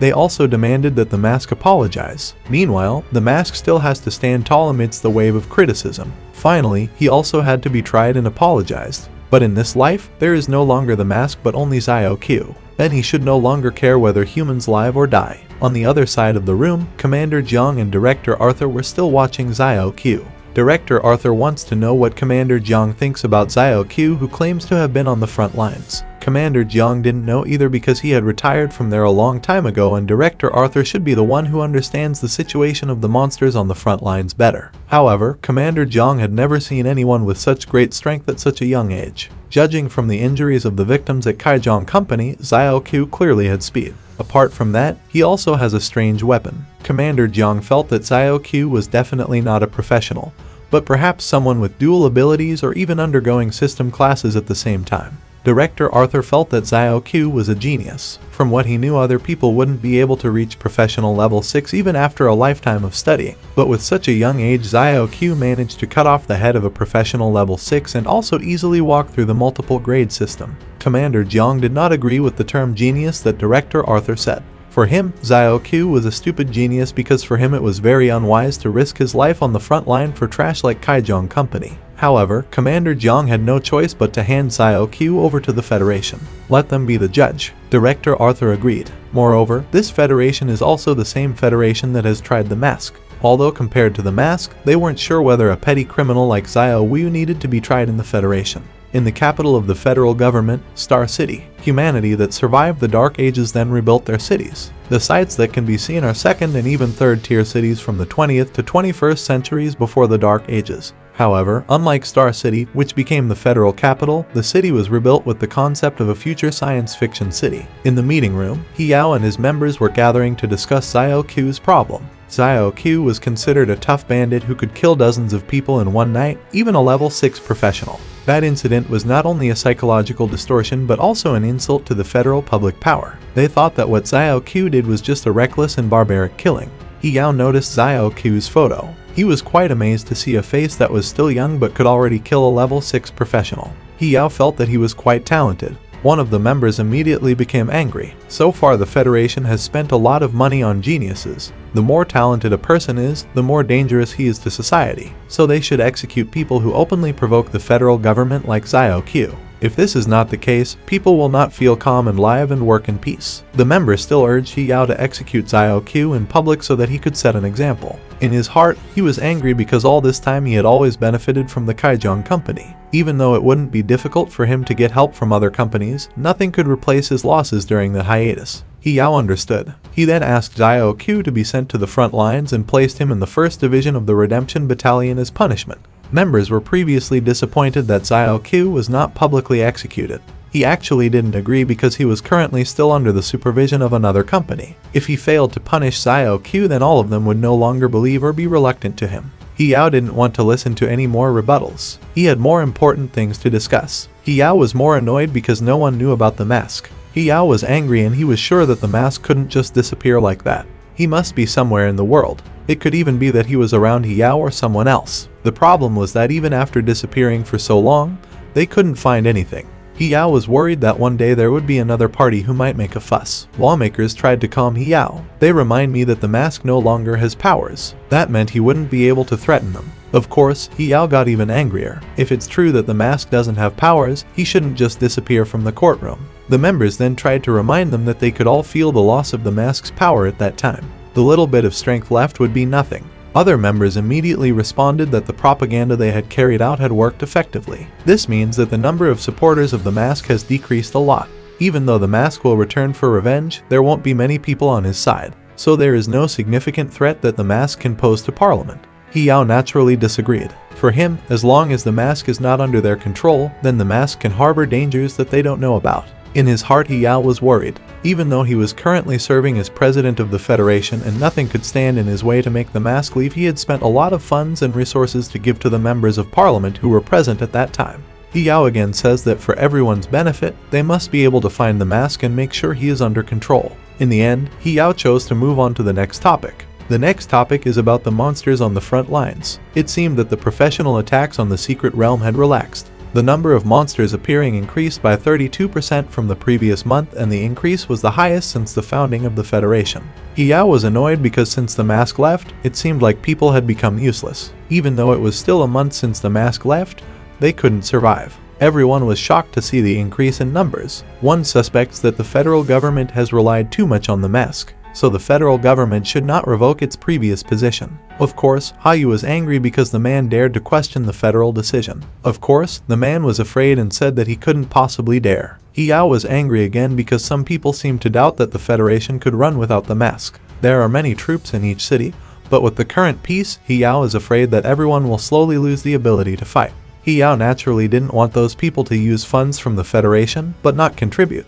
Xiao finally gave orders for troops to be sent to vulnerable cities. One member objected. The city defense army was the last line of defense of most cities. They are used as protection against demonic manifestations in secret realms or disaster demons in cities. He didn't agree that Xiao was rushing to move the city defense troops to another city. Another member interrupted the other man's words. The man's words sounded true, but the fact was that he was worried about himself because he had been benefiting from the city defense forces. The man's family is known to have distributed equipment to a large number of guards. Of course, downsizing the city's defenses could cause it to suffer losses. Of course, the man accused did not accept it.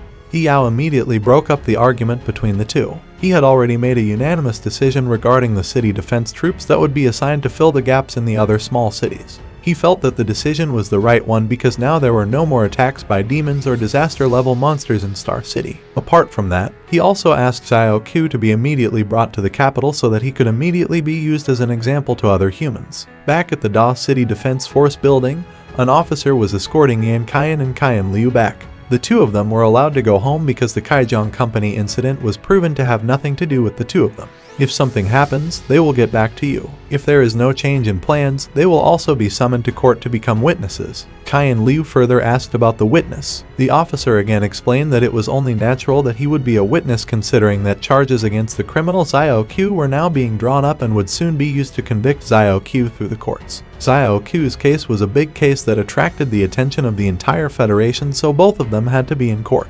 Qian Liu wants to know why Xiao Qiu is considered evil. What Xiao Qiu did was punish the Kaijiang Company. The officer again explained that there were dozens of people dead at Xiao Qiu's hands. However, killing is a mistake. Qian Liu, who heard it, cried. For her, the victim Xiao Qiu was also not a good and innocent citizen. Kaijiang Company people have also persecuted many people and destroyed many families. Meanwhile, the term evil is more appropriate to use for Kaijiang companies than Xiao Qiu. Commander Jiang heard everything and immediately confirmed Qian Liu's words. He agreed and said that the Kaijiang Company had indeed hurt many families and that they all deserved to die. But even so, it was the city defense's job to assess and judge them. Qian Liu then asked why the city defense troops did not act. Commander Jiang explained that every light must have a darkness that cannot be faded by it. Qian Liu confirmed whether that meant they had to survive in the dark. Commander Jiang explains that there will always be sacrifices in this world. Qian Liu asks again if that means they can't get rid of the darkness forever. Commander Jiang again said that it would be an unjust rebellion. Qian Liu became very angry because his opinion was wrong, then every existence in this world was also wrong. Yan Qian was surprised to see Qian Liu's attitude. She had also experienced many injustices like Qian Liu, but even she couldn't scream as loudly as her younger sister. Qian Liu finally took his older sister home. Commander Jiang said it would be great if Qian Liu could stand up. The officer naturally wanted to know what he meant. Commander Jiang then explains that anger is usually a sign of incompetence, but it can also be a source of strength, and Qian Liu has that. Commander Jiang judged that with Qian Liu's current source of power, he was definitely at the top level. Commander Jiang felt jealous and wished that he too had such strong anger before. In his heart, the officer looked down on Qian Liu. It was completely pointless for him to be angry because Qian Liu would forever be in a wheelchair. Then being angry will be in vain. Arriving home, Yan Qian took Qian Liu to her room. She asked her younger sister to rest while she would clean the yard. She also said he would think of a solution regarding Xiao Qiu. Yan Qian, who was in her room, could only ponder. If only in this world there were areas where light could not illuminate, then she would be the light. If only there were places in this world where the sun could not reach, then the sun would not exist because it would be useless. At that moment, Qian Liu slowly stood up and began to walk unsteadily. At that time, Yan Qian remembered that her little sister's room was still a little messy. Yan Qian was surprised to see her little sister able to stand up. But Qian Liu quickly asked Yan Qian to run. Qian Liu turned into a monster. In the meeting room of the city defense building, everyone was noisy talking about Yao's plan to send troops. They had been asked to withdraw a third of the city's defense force, which would cause a lot of problems for the people. Another man asks him to stop complaining. At least they weren't sent away to the front lines, because as far as he knew, the front lines were even more chaotic. After hearing that order, 1/5 of the troop team even submitted their resignation 2 days ago. Meanwhile, another group of people are already thinking about quitting too. If they had to send people to the front lines, those people would choose to leave. Another man also commented that moving the location of the city was not a big problem. If the officers were ordered to go to the front line, then they would run away immediately. The difference in danger on the front line and in the city was very different. Commander Jiang gathered his men. He wanted to discuss something, but before he had time to speak, Commander Jiang suddenly felt a strong aura of great obscenity. The officers who heard the name of great obscenity were naturally frightened. One immediately said that it was impossible because the mask had destroyed him. Another officer immediately agreed and even said that perhaps the commander's senses were wrong, because Commander Jiang had only ever met a great obscenity once, and that was only the body. Commander Jiang didn't listen. He immediately ran and requested immediate activation of the emergency military plan. He ordered the evacuation of everyone in Da City, and he will bear the consequences of his order. Crowds can be seen in the center of Da City. A large screen showed news regarding the siege that occurred at Kaijiang Company 3 days ago by the city defense forces. Meanwhile, a man was looking at flowers blooming on the side of the road. He thought spring had arrived. He thinks the noticeably warmer spring is the reason the flowers grow so quickly. The flowers bloomed so quickly. The man was of course surprised to see the rapid change. Suddenly, a bee approached the blooming flower. This coincided with a fairly strong wind hitting the flower and blowing away the pollen. The pollen that hits the bee's body causes flowers to grow on the bee's body. A moment later, the bee had turned into a small monster flying in the air. The man who was previously observing stood still. His younger brother, who had been waiting for the traffic light to change color, patted his brother on the shoulder when the light turned green. He intended to invite his older brother to cross. However, the man then turned his face around and his older brother had turned into a flower monster. The younger brother was of course shocked and shouted that there was a monster. However, a split second later, when he was hit by a flower petal from his older brother's monster, it turned into a bunch of flower petals which then flew into the air. These flower petals then easily attack other humans. More turn humans into flower monsters. During the commotion, a professional arrived. He carried a sword and ran towards the monsters to kill them. Everyone certainly feels relieved because they think that the professional can help them. He immediately gathered strength and then split the monster with his sword. The lump of flower petals easily caught fire, but apparently what the professional did failed. He became infected and his hands started to turn into monsters. Professionals who saw it from a distance, the professional green hand previously suspected that it was a great obscenity monster. The city defense team began to approach, led by Commander Jiang. One of the troops was confused when he saw the chaos that was happening. When he realized that suddenly many monsters appeared there, he also expressed his frustration at the monitoring bureau, which should have been able to prevent this from happening. The troops then told Commander Jiang that the great obscenity should not appear again. Plus, this great obscenity is different.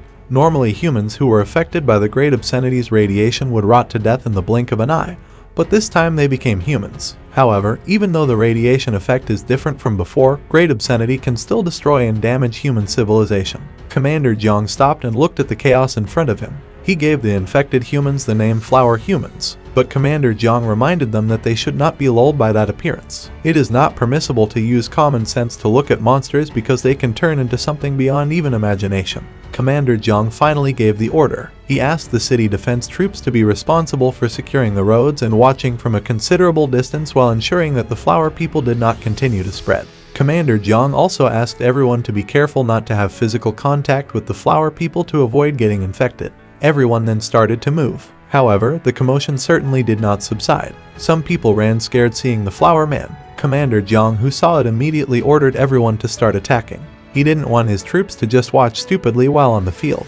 Commander Jiang began to show his strength by spitting out a fire dragon from his mouth, which then burned the monsters. The humans thought they were safe. until suddenly the ashes of the burning flower man stuck to his face. Not long after, the city of Da was filled with vines. Director Arthur, who was also paying attention to the situation, could only see a green hell in front of him. Meanwhile, Commander Jiang gave instructions for the city defense troops to no longer use the power of fire to eradicate humans who had been infected and turned into flower monsters. Commander Jiang realized that flying flower human parts could cause infections in other humans, even if they were just small pieces. Not long after, Director Arthur found Commander Jiang and asked what was going on there. Commander Jiang said that they were hit by a disaster. Commander Jiang knew that Director Arthur had experienced great obscenity firsthand before, so Commander Jiang confirmed whether what they were facing was indeed a great obscenity. Director Arthur did not doubt that it was indeed a great obscenity, but he didn't know why she could come back. Commander Jiang answered that it was because of immortality. Commander Jiang goes on to explain that very few monsters are immortal.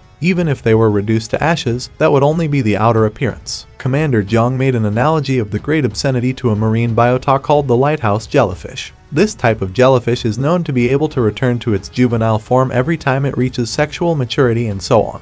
Jellyfish can live forever as long as they don't get sick or are eaten by other predators. Commander Jiang added that such immortal monsters had only been discovered a few years ago, so it's natural that the director of Arthur doesn't know about it because it's very rare to find. After all, eternity is relative. No eternity is truly forever. As long as the medium or host that the monster lives in can be eradicated, then even the strongest monster can die. Commander Jiang didn't realize before that great obscenity could not only cause disaster but also have the characteristics of immortality like this. This could happen because the radiation effects left by the previous great obscenity may have now become a medium for his resurrection. The type of radiation is different from the previous great obscenity, which could only turn humans into pus and corrosion. The current great obscenity radiation can cause changes in the human body and make them become creatures that can transmit the infection to other humans. Everything just got weirder. Director Arthur cursed someone he called a damned bastard. Of course, Commander Jiang wanted to know who he meant. When the mask succeeded in eliminating the great obscenity, the mask told the officials handling the matter to deal with the radiation experienced by everyone effectively so that all traces left by the great obscenity could be erased in Da City. At that time, the officials immediately agreed and even made a guarantee of military orders. However, after the mask left, the officials ignored the mask's words. Not only did they fail to clean up the mess left by the great obscenity, but they also embezzled the money that the mask had allocated to help the infected people. So the condition of contaminated victims gets worse. Director Arthur was of course very angry. If only the officials had followed the mask's orders. Commander Jiang interrupted the conversation. He asked Director Arthur to monitor the energy fluctuations of the secret realm and monsters to determine whether the infectious radiation from the great obscenity was spreading to other places as well. Apart from that, it is also to ensure the location of the strongest possible energy as well as the place where the great obscenity resides. Director Arthur wanted to know why Commander Jiang wanted to know. He thought that Director Jiang intended to take care of the big problem by himself. Director Arthur immediately banned it because it was too dangerous. He reminded him that the great obscenity was a level 10 disaster grade monster. Director Jiang certainly knew that. So far, there has never been a level 10 monster in Da City. Even a level 9 has never appeared. Plus, this great obscenity monster has found new life and mutated. Most likely, this great obscenity's strength has not yet reached its peak. Therefore, now was the right time to destroy it. Moreover, great obscenity does not have strong combat capabilities. She is only able to infect very well, and that is why great obscenity is said to be a natural disaster monster. Commander Jiang had to destroy the great obscenity now or they would suffer even greater consequences later. Director Arthur knew there was nothing else that could prevent Commander Jiang's wishes. In the end, he could only ask Commander Jiang to be careful and not be infected by radiation from the great obscenity. Meanwhile, he will ask the people at the monitoring bureau to send the energy data map immediately. Meanwhile, in Star City, life goes on quietly, until the news broadcast news of the Council's decision to move some of the city's defense forces to the front lines to strengthen military strength and ensure the safety of citizens. Next is an emergency news broadcast by the news. The presenter reported on the appearance of a natural disaster-level monster in the southeastern administrative region, specifically in Da City, 3rd Province. He also said that until now the local city defense forces were still coordinating. Social media is also starting to get busy with news about the city of Da. Humans also started to comment a lot. All comments began to focus on the mask who should appear in such conditions. However, some other residents were reminded that the mask was no longer in charge of destroying monsters after he gave up his status. Some other people suspected that the mask was just hiding and pretending to give up. Meanwhile, on social media, several people share photos of the current situation in Da City. Everyone commented again. They didn't immediately believe the photos shared, so readers asked for videos or more evidence. The sender was on the run because the Da City government ordered an evacuation. She also explained the current situation that the city defense forces assisted by professionals have not even been able to overcome the disaster. She also explains how humans have turned into monsters too. They are infected with pollen or other flower parts. He added that the great obscenity that was destroyed last time has now been reborn. Finally, the sender said that currently, the commander of the city defense troops had intervened directly to kill the monster. News about Commander Jiang personally intervening was also reported on various television channels. The host added that the natural disaster monster in Da City was probably a level 7 monster. Meanwhile, Commander Jiang was also a level 7 professional and was the fastest to reach it 8 years ago. Commander Jiang is also known for his achievements as well as his participation in battles against level 8 monsters. The host added that they will start broadcasting live broadcasts from Da City. In the live broadcast, everyone could see that Commander Jiang was barging in on his own looking for a great obscenity. Seeing how Commander Jiang was moving quickly, the host said that he was a man worthy of being a level 7 professional and that even flower men and monsters couldn't catch up to Commander Jiang.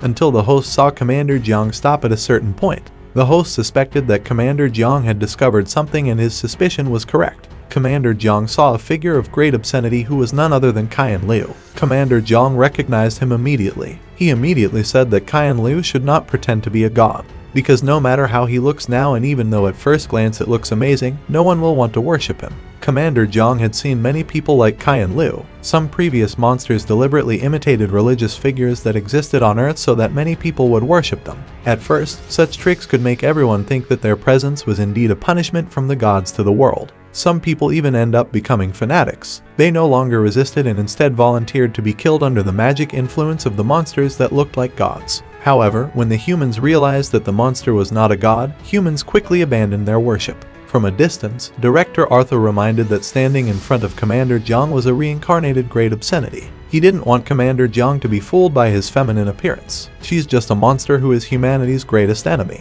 Of course, Commander Jiang knew it, but Commander Jiang still didn't believe it. Even though it had only been a few hours since they first met, Commander Jiang had no idea that Qian Liu had now turned into a monster. Qian Liu casually asked if Commander Jiang was sorry. Without hesitation, he expressed his regret.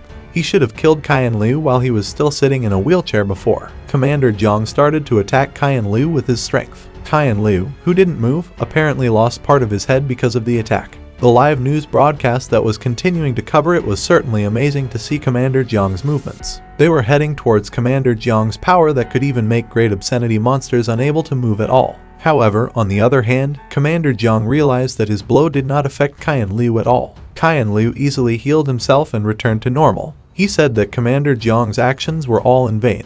Qian Liu quickly recovered himself as before. Commander Jiang was shocked and so was the television crew covering it. Even though previously, part of his face had disappeared, he wasn't dead either, even though ordinary monsters would have died. Of course, Commander Jiang did not remain silent. He started attacking Qian Liu repeatedly with his punches, but once again nothing happened to Qian Liu. She underestimated the sunlight dispelling the darkness attack, which was Commander Jiang's strength. Qian Liu started aiming for Commander Jiang, but the man quickly dodged. Commander Jiang immediately realized that there would be great danger, especially after realizing that Qian Liu was even faster than him. Qian Liu underestimated the power of Commander Jiang, who said he wanted to eradicate darkness, but it turned out to have little power for him. For Qian Liu, Commander Jiang was just a joke. Qian Liu recalled the people who relied on Commander Jiang to drive away the darkness, but it seemed like those people would die first before Commander Jiang even did anything. The reporter who saw Qian Liu's movements was of course amazed and frightened. Qian Liu doesn't move fast at all, but she can use the plants around her to move easily from one plant to another. On the other hand, Director Arthur asked Commander Jiang to retreat because he would not be able to defeat him. As long as the Flower Man was not eradicated, then Qian Liu would not be able to be killed either. So even if Commander Jiang attacked it many times, the monster would not be able to be killed by himself. The only possible solution was to use large-scale weapons to wipe out the entire region. Commander Jiang immediately interrupted. Obviously, in that situation, he could no longer escape. It was then that Commander Jiang took off his cloak. Qian Liu, who saw the movement, praised it. She thought that Commander Jiang had given up because he knew that all his efforts would be useless. However, Qian Liu realized that Commander Jiang was trying to attack him with the trapped animal technique. Commander Jiang strengthened his resolve to fight to the death at that time. Commander Jiang was known to use all the elements at his disposal even though it was very dangerous and might kill him. The reporter said that Commander Jiang intended to commit suicide by using all his strength and ultimately causing a loud explosion.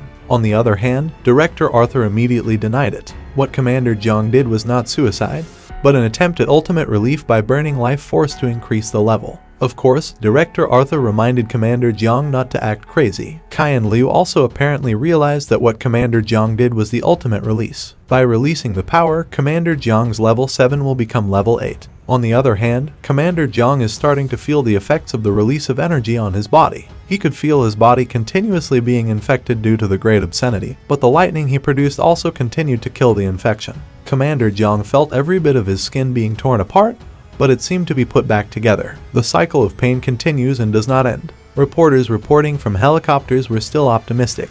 He believes that the current Commander Jiang is too strong and can destroy the Great Obscenity natural disaster monster. Commander Jiang began to attack Great Obscenity again, but Director Jiang knew Great Obscenity was not killed. He could feel the energy fluctuations that had not disappeared, and instead, the peak was increasing. That means Great Obscenity is getting stronger. Director Arthur realized that the monster was not a Great Obscenity. Of course, everyone was curious about Director Arthur's intentions. He began discussing an ancient Greek legend before the Dark Ages about an earth giant named Antaeus. It is said that Antaeus will never be defeated as long as she still stands on the earth and continues to gain strength from the earth. The great mutation obscenity they saw together was Antaeus. Meanwhile, the tens of thousands of people who were assimilated into the city of Da were the source of its strength. That means if you want to eliminate it, you have to eliminate all the people who have been infected.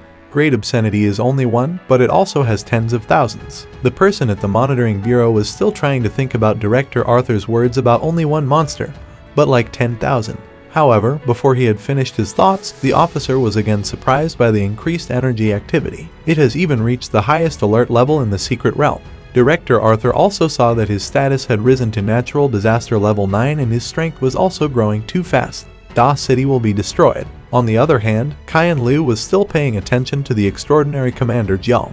He just discovered that professional humans could reach that level by setting themselves on fire. Kai and Liu had previously fantasized about becoming a strong person who could roam the world with a sword. Kai and Liu was curious why Commander Jiang didn't use that much power to dispel the darkness he previously spoke about. Why did Commander Jiang let so many innocent people drown and die in the dark? Kai and Liu continued to ask questions and his anger made more and more flower people run towards him. Kai and Liu got bigger and bigger with all the flower people joining together to lift his body. Even the flower people who initially continued to spread out were now all heading back towards Kai and Liu. The city defense troops who were standing guard around the city were already afraid that their defense would be destroyed. But it turns out the flower man left and they thought the flower man chose to retreat. The city defense officers thought everything was over, but it turns out a new monster appeared in the middle of the city. Kai and Liu and the tens of thousands of flower people united and became a huge monster. The monster eventually changed into Kai and Liu, but with a fantastic size. On the other hand, Commander Jiang responded to Kai and Liu's question, that it wasn't his fault that he couldn't overcome the darkness of the world. Kai and Liu shouldn't have asked him because death and life were nothing new. On the contrary, it is very common in the world. Commander Jiang finally dealt the ultimate blow to Kai and Liu's palm and then split his hand open. Everyone once again cheered, thinking that the monster was defeated. The reporter said how Commander Jiang managed to destroy the monster. Commander Jiang is considered to be able to prove that humans with all their courage can defeat monsters. Commander Jiang was considered to have achieved a great and spectacular victory at that time. Everyone who heard the news also cheered happily. They praised Commander Jiang. They even wanted to become a professional too after being motivated by Commander Jiang's actions. However, it turned out that Kai and Liu did not lose so easily. For Kai and Liu, because of what the previous commander said, that life and death are commonplace, Commander Jiang should have gone to hell with this world. Who would have thought that at that moment Kai and Liu's hand returned to normal as before and immediately grabbed Commander Jiang in his grasp. Kai and Liu ultimately killed Commander Jiang and crushed his body into flower petals very easily. Kai and Liu casually said that Commander Jiang was like an egg against a rock. In a sense, he did something completely in vain. Director Arthur could feel how Commander Jiang's energy disappeared. Everyone was naturally devastated and shocked by Commander Jiang's death. One mother even forbade her child to watch the incident.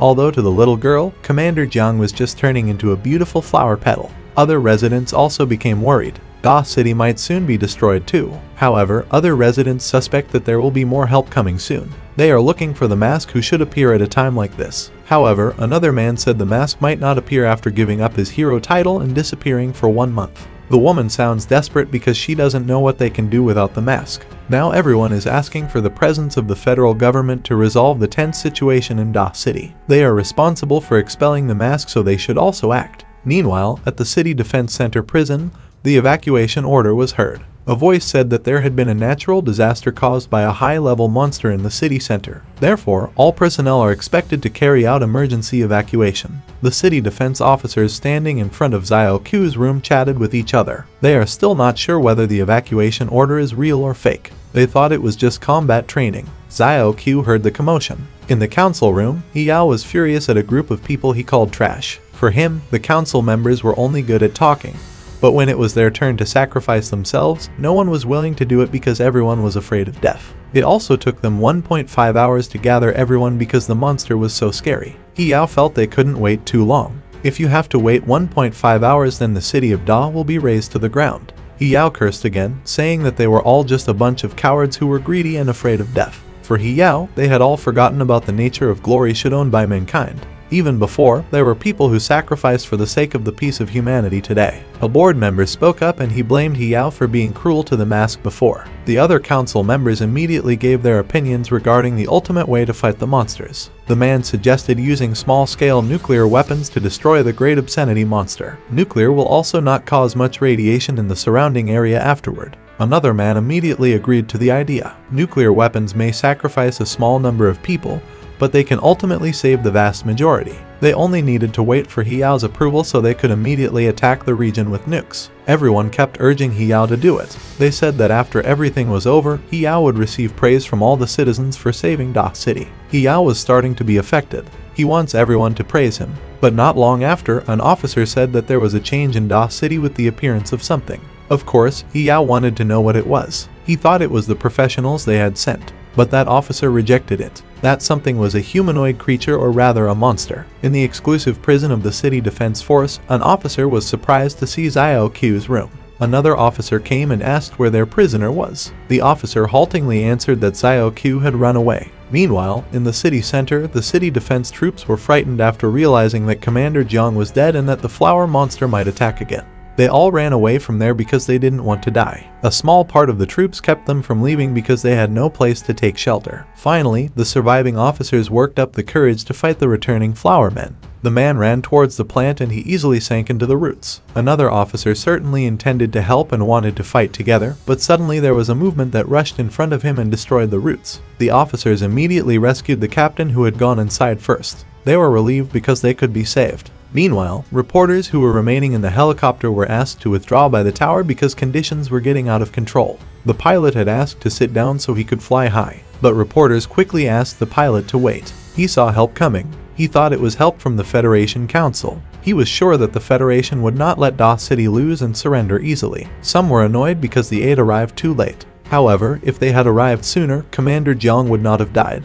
The aid started killing them one by one. That help was Xiao Qiu. He received his new assignment to eradicate Great Obscenity, a natural disaster level monster that reappears. Meanwhile, the reward from the mission is the essence of Great Obscenity. Xiao Qiu looked at the Great Obscenity before him. This Great Obscenity was different from the ones he had encountered in the past. The past Great Obscenity symbolizes destruction. Meanwhile, the current Great Obscenity symbolizes life. Xiao Qiu looked at the simulation of forest life in front of him, where trees tropical can grow freely. The trees not only grow fiercely but also turn everything they touch into their territory. Regardless of the fact whether it was a mountain, sea, desert, or city, all of them could transform into the same life form and grow together. This forest life is expected to be devoid of sadness and pain. All life will be completely immersed in that state. If the previous Great Obscenity was a crime, this Great Obscenity is the ultimate crime. However, Xiao Qiu didn't care about what was in front of him because his main goal was the Great Obscenity core that could be used to gain strength against monsters in the future. Xiao Qiu must kill him. On the other hand, Xiao Qiu feels the pain of living in that dirty world. Therefore, he asked everyone to join in and submit to him little by little with heart. He promised to usher in a beautiful world without sadness, pain, and injustice. Qian Liu felt like he was no longer his old self. But she has joined the flowers. Life that is now assimilated can make all humans equal, even though this was not the case before. Now there will only be joy left in their brains. Qian Liu was sure that more people would join the sorrowless Holy Land. At that moment, Qian Liu suddenly felt that a large group in the south had disappeared. Qian Liu immediately called out to find out who had come. On the other hand, Xiao Qiu was surprised to see the figure of a great obscenity who turned out to be Qian Liu. Meanwhile, Qian Liu was also curious about why the new thing that had arrived was not assimilated into the trees. Qian Liu immediately knew that she was not human, but not even monsters would survive in her environment. Qian Liu tries to attack Xiao Qiu and asks to be let go. Fighting is inevitable. The flower man started attacking Xiao Qiu, but Xiao Qiu certainly didn't give in easily. With his sword, he moved to kill the flower people. The reporter who continued to report saw how the monster's movements were so fast, and even the great obscenity monster seemed to be having difficulty. Even just looking at the fight, everyone's adrenaline was pumping and their heartbeats were also speeding up. Some of the professionals who saw the fight were certainly confused. There has never been a case of monsters fighting other monsters. He suspected that it was not a monster, but rather a human professional who looked like a monster. Xiao Qiu seemed to be able to dodge every move very well. That ability is not luck, but strength. The monster is seen breaking through the flower man by continuing forward and moving as fast as possible to avoid the edge of the explosion at the critical line, which can help save time. Although of course what he does is full of risks, it can even cause death if you are not careful. Speed, agility, and insight are needed. The professional knew that the reason humans could fight monsters was because the two had differences in wisdom and skill. Meanwhile, the monster even had intelligence beyond the reach of a level 9 professional. The professional was convinced that the monster was human. It's just that the armor he wears is quite strange. But if it is true that it is a monster, then the idea of a monster that can surpass humans is truly terrifying. On the other hand, Xiao Qiu managed to get close to Qian Liu and was even around his shoulders. Xiao Qiu was already near Qian Liu's head with his wings and sword. Everyone was still watching the live broadcast of the fight. Some commented that Xiao Qiu should avoid such a dangerous position. However, others regretted Xiao Qiu, who was only now showing his flying abilities. Meanwhile, professionals praise how genius the monster is. Xiao Qiu's movements were completely unexpected. Obviously, the goal was to get close to the monster's head. Ordinary professionals would obviously not dare to use such fraudulent tricks without high self-confidence. Xiao Qiu started attacking Qian Liu's head with his weapon. Again, the reporter said that Xiao Qiu's monster managed to split the head of Qian Liu's monster. This right made Qian Liu lose control of the flower man moving on the ground. The reporter also reported that the movement of the flower people had stopped. Reporters checked to see if this means a win for them. The foreign monster just eliminated the great obscenity natural disaster monster. But apparently, Qian Liu was not completely dead. Qian Liu and all the flower people asked about Xiao Qiu's identity. Qian Liu was curious because the monster was holding a bloody crow sword. Xiao Qiu chose not to answer. Meanwhile, Qian Liu continued his conversation. Qian Liu realized that what was in front of him was Xiao Qiu, who was also a monster. Therefore, she invited Xiao Qiu not to fight and instead cooperate.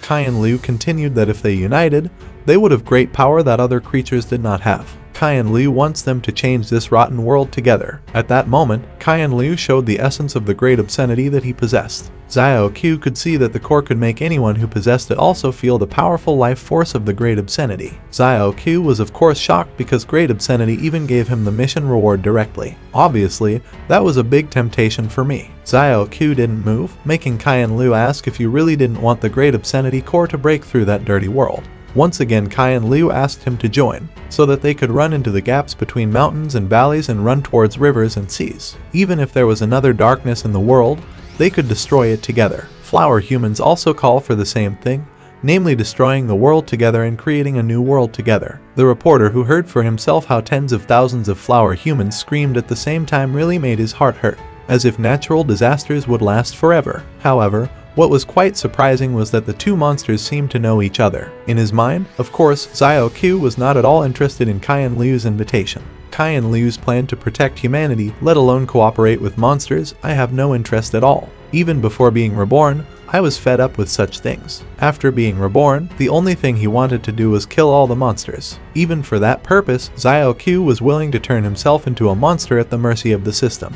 The thing he needed was an even stronger power to fight all kinds of monsters. On the other hand, Qian Liu, who didn't get an answer, finally understood that Xiao Qiu just wanted to end the disaster. Qian Liu challenges Xiao Qiu. Whether Xiao Qiu will end it or Qian Liu will end that dirty world. Qian Liu started attacking with roots spreading from the head. She immediately caught Xiao Qiu in her grasp, but Xiao Qiu easily broke free. Without losing his mind, Qian Liu ate Xiao Qiu's monster. However, once again Xiao Qiu attacked and penetrated the back of Qian Liu's neck. Xiao Qiu had previously killed tens of thousands of such giant beasts in the past. But the problem now is that I haven't found Cayenne Lion's real body. That's why I haven't been able to kill him. Xiao Qiu thought hard about where the core body was. Because the core body is not in the brain, Xiao Qiu suspects that the core body is in the heart. Not waiting long, Xiao Qiu tore Cayenne Liu's body across her chest. I kept searching and even repeatedly penetrated the giant monster's chest. Finally, he saw a light in the middle of Cayenne Liu's body. Xiao Qiu was sure that this was where the core body was. Xiao Qiu managed to find Cayenne Liu's real body and immediately pierced his body with a sword.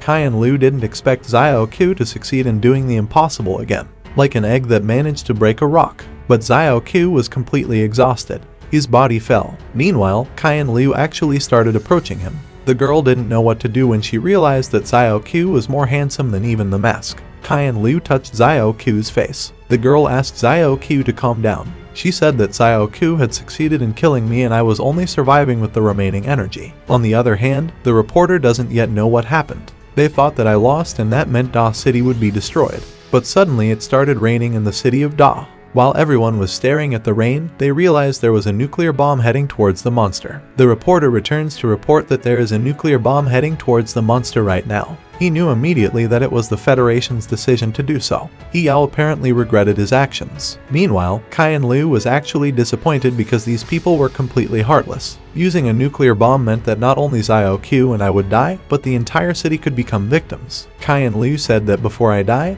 I must show everyone that the people in the Federation who have oppressed the mask are just rotten people. Cayenne Liu re-entered his monster body and used the last of his strength, then gathered all the flower people. Meanwhile, a very large tree emerged from his hand and actually turned into a giant tree ready to receive the nuclear weapon. Everyone looked at him with uncertainty. Meanwhile, the explosion was inevitable. All the monsters were destroyed. Meanwhile, the city defense troops also managed to control the explosion within a safe radius. Director Arthur was certainly happy to see him. Commander Jiang's struggle was not in vain. However, one of the monitoring bureaus could see how the monster seemed to have deliberately hit itself with a nuclear bomb. Director Arthur immediately denied it and said that the woman had just seen it wrong. Employees of other monitoring bureaus confirmed whether this meant natural disasters were no longer present. On the other hand, people saw how the tree split open and the rest shattered into flower petals flying in the air. There were some people who praised her beauty and decided to touch the flower petals. A man had banned it because he was afraid that the girl would get infected and mutate.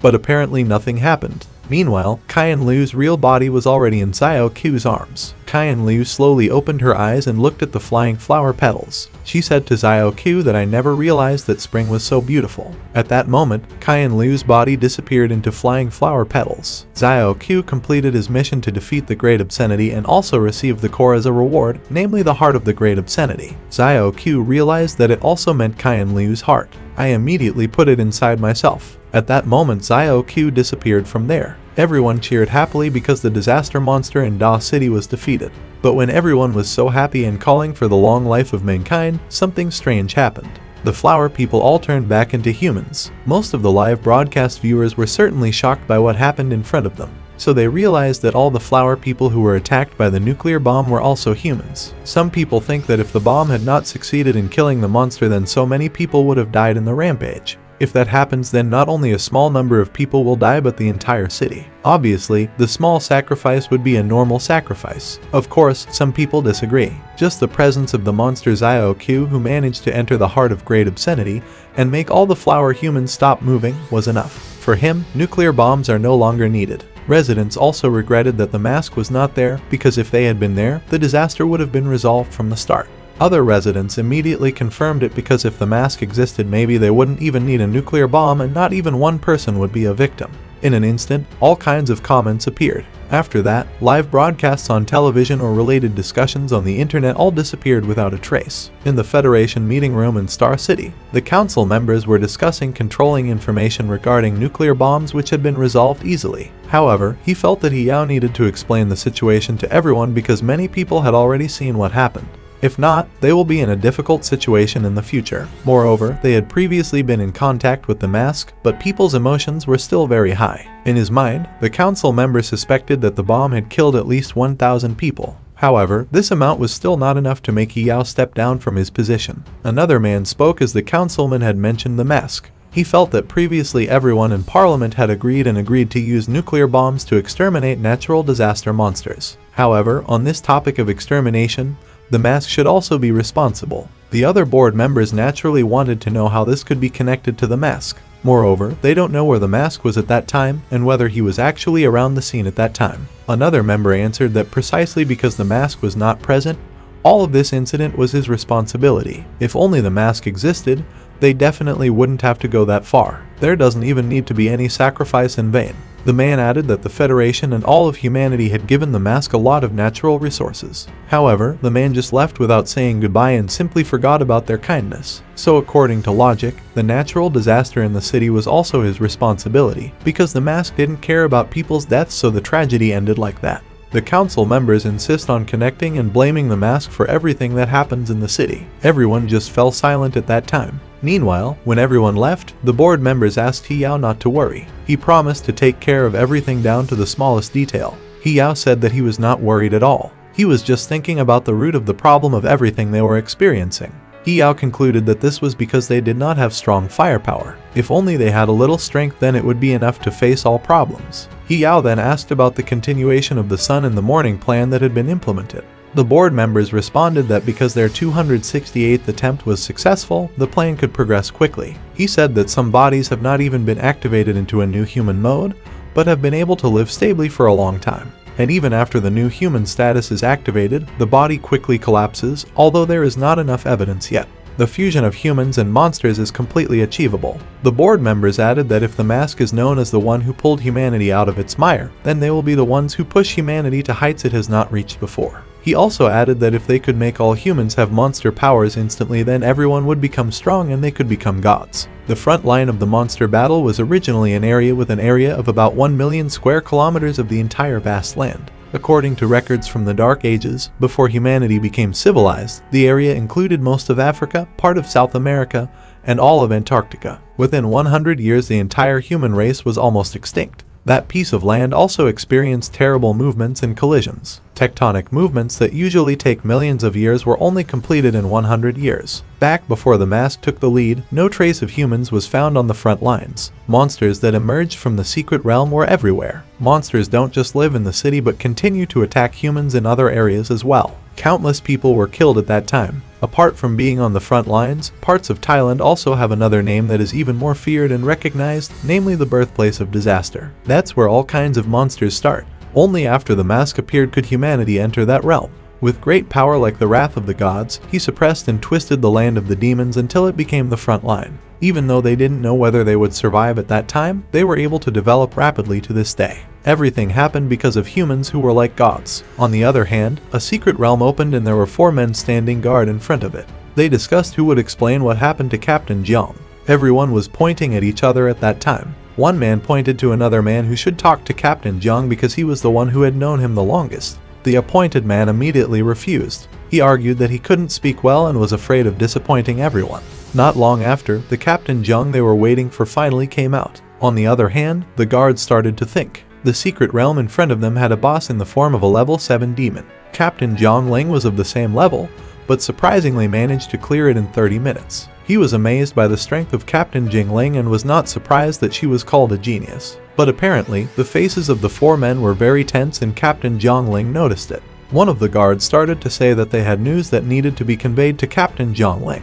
Of course, I want to hear it. So the troop continued his speech regarding the appearance of natural disaster level monsters in Da City. Captain Jiangling asked if the monster had been resolved. The guard continued that the monsters had indeed been overcome, but Captain Jiangling's father or Commander Jiang had sacrificed himself in the battle. I also added that Commander Jiang's sacrifice was extraordinary and great as the commander of the city defense army. The man asked Captain Jiangling to read the news on social media if Captain Jiangling didn't believe it. However, Captain Jiangling just walked away and chose to go to the next secret realm. The 4 men were naturally surprised by Captain Jiangling's response. They weren't sure Jiangling was really okay. However, another man said that Jiangling was someone who had the ability to control lightning, but his nickname was Immovable Ice. Another man added that water would not be able to move the ice. Captain Jiangling had probably lost all his emotions. Jiangling overheard the conversation, so I said that if the 2 people behind him had free time, I would send them to the peace camp. They immediately apologized and promised not to say anything like that again. Meanwhile, the secret realm at the forefront was forming very quickly. However, Jiangling's team was able to work quickly too so that the number of secret realms that continued to be formed could be controlled. The stronger the team, the more secret realms there are to deal with. As soon as Zhongling wanted to enter a secret realm, I was detained by one of his troops who asked if Captain Zhongling needed everyone to help in the secret realm this time. Another team member also said that they had not entered the secret realm together for a long time even though they were supposed to be a guide group. Captain Jingling, who heard their words, suspected that all the men were looking down. The man immediately dodged it. I don't mean to belittle you at all. Captain Zhongling entered the secret realm. Meanwhile, the men breathed a sigh of relief. Captain Zhongling was very scary to them. Its aura was even like that of a high-level monster. However, for them, Captain Zhongling is indeed very strong because he's faced this kind of reality at a very young age. When it comes to monsters, Captain Zhongling is also like an emotionless monster who doesn't know pain. Captain Zhongling, who was in the secret realm, slowly entered and found a group of dead monsters. Captain Zhongling suspected that another team had entered the secret realm first. Well, that's all for this manhwa discussion. If this video gets 5,000 likes, then we will make the next part. Thank you and see you again.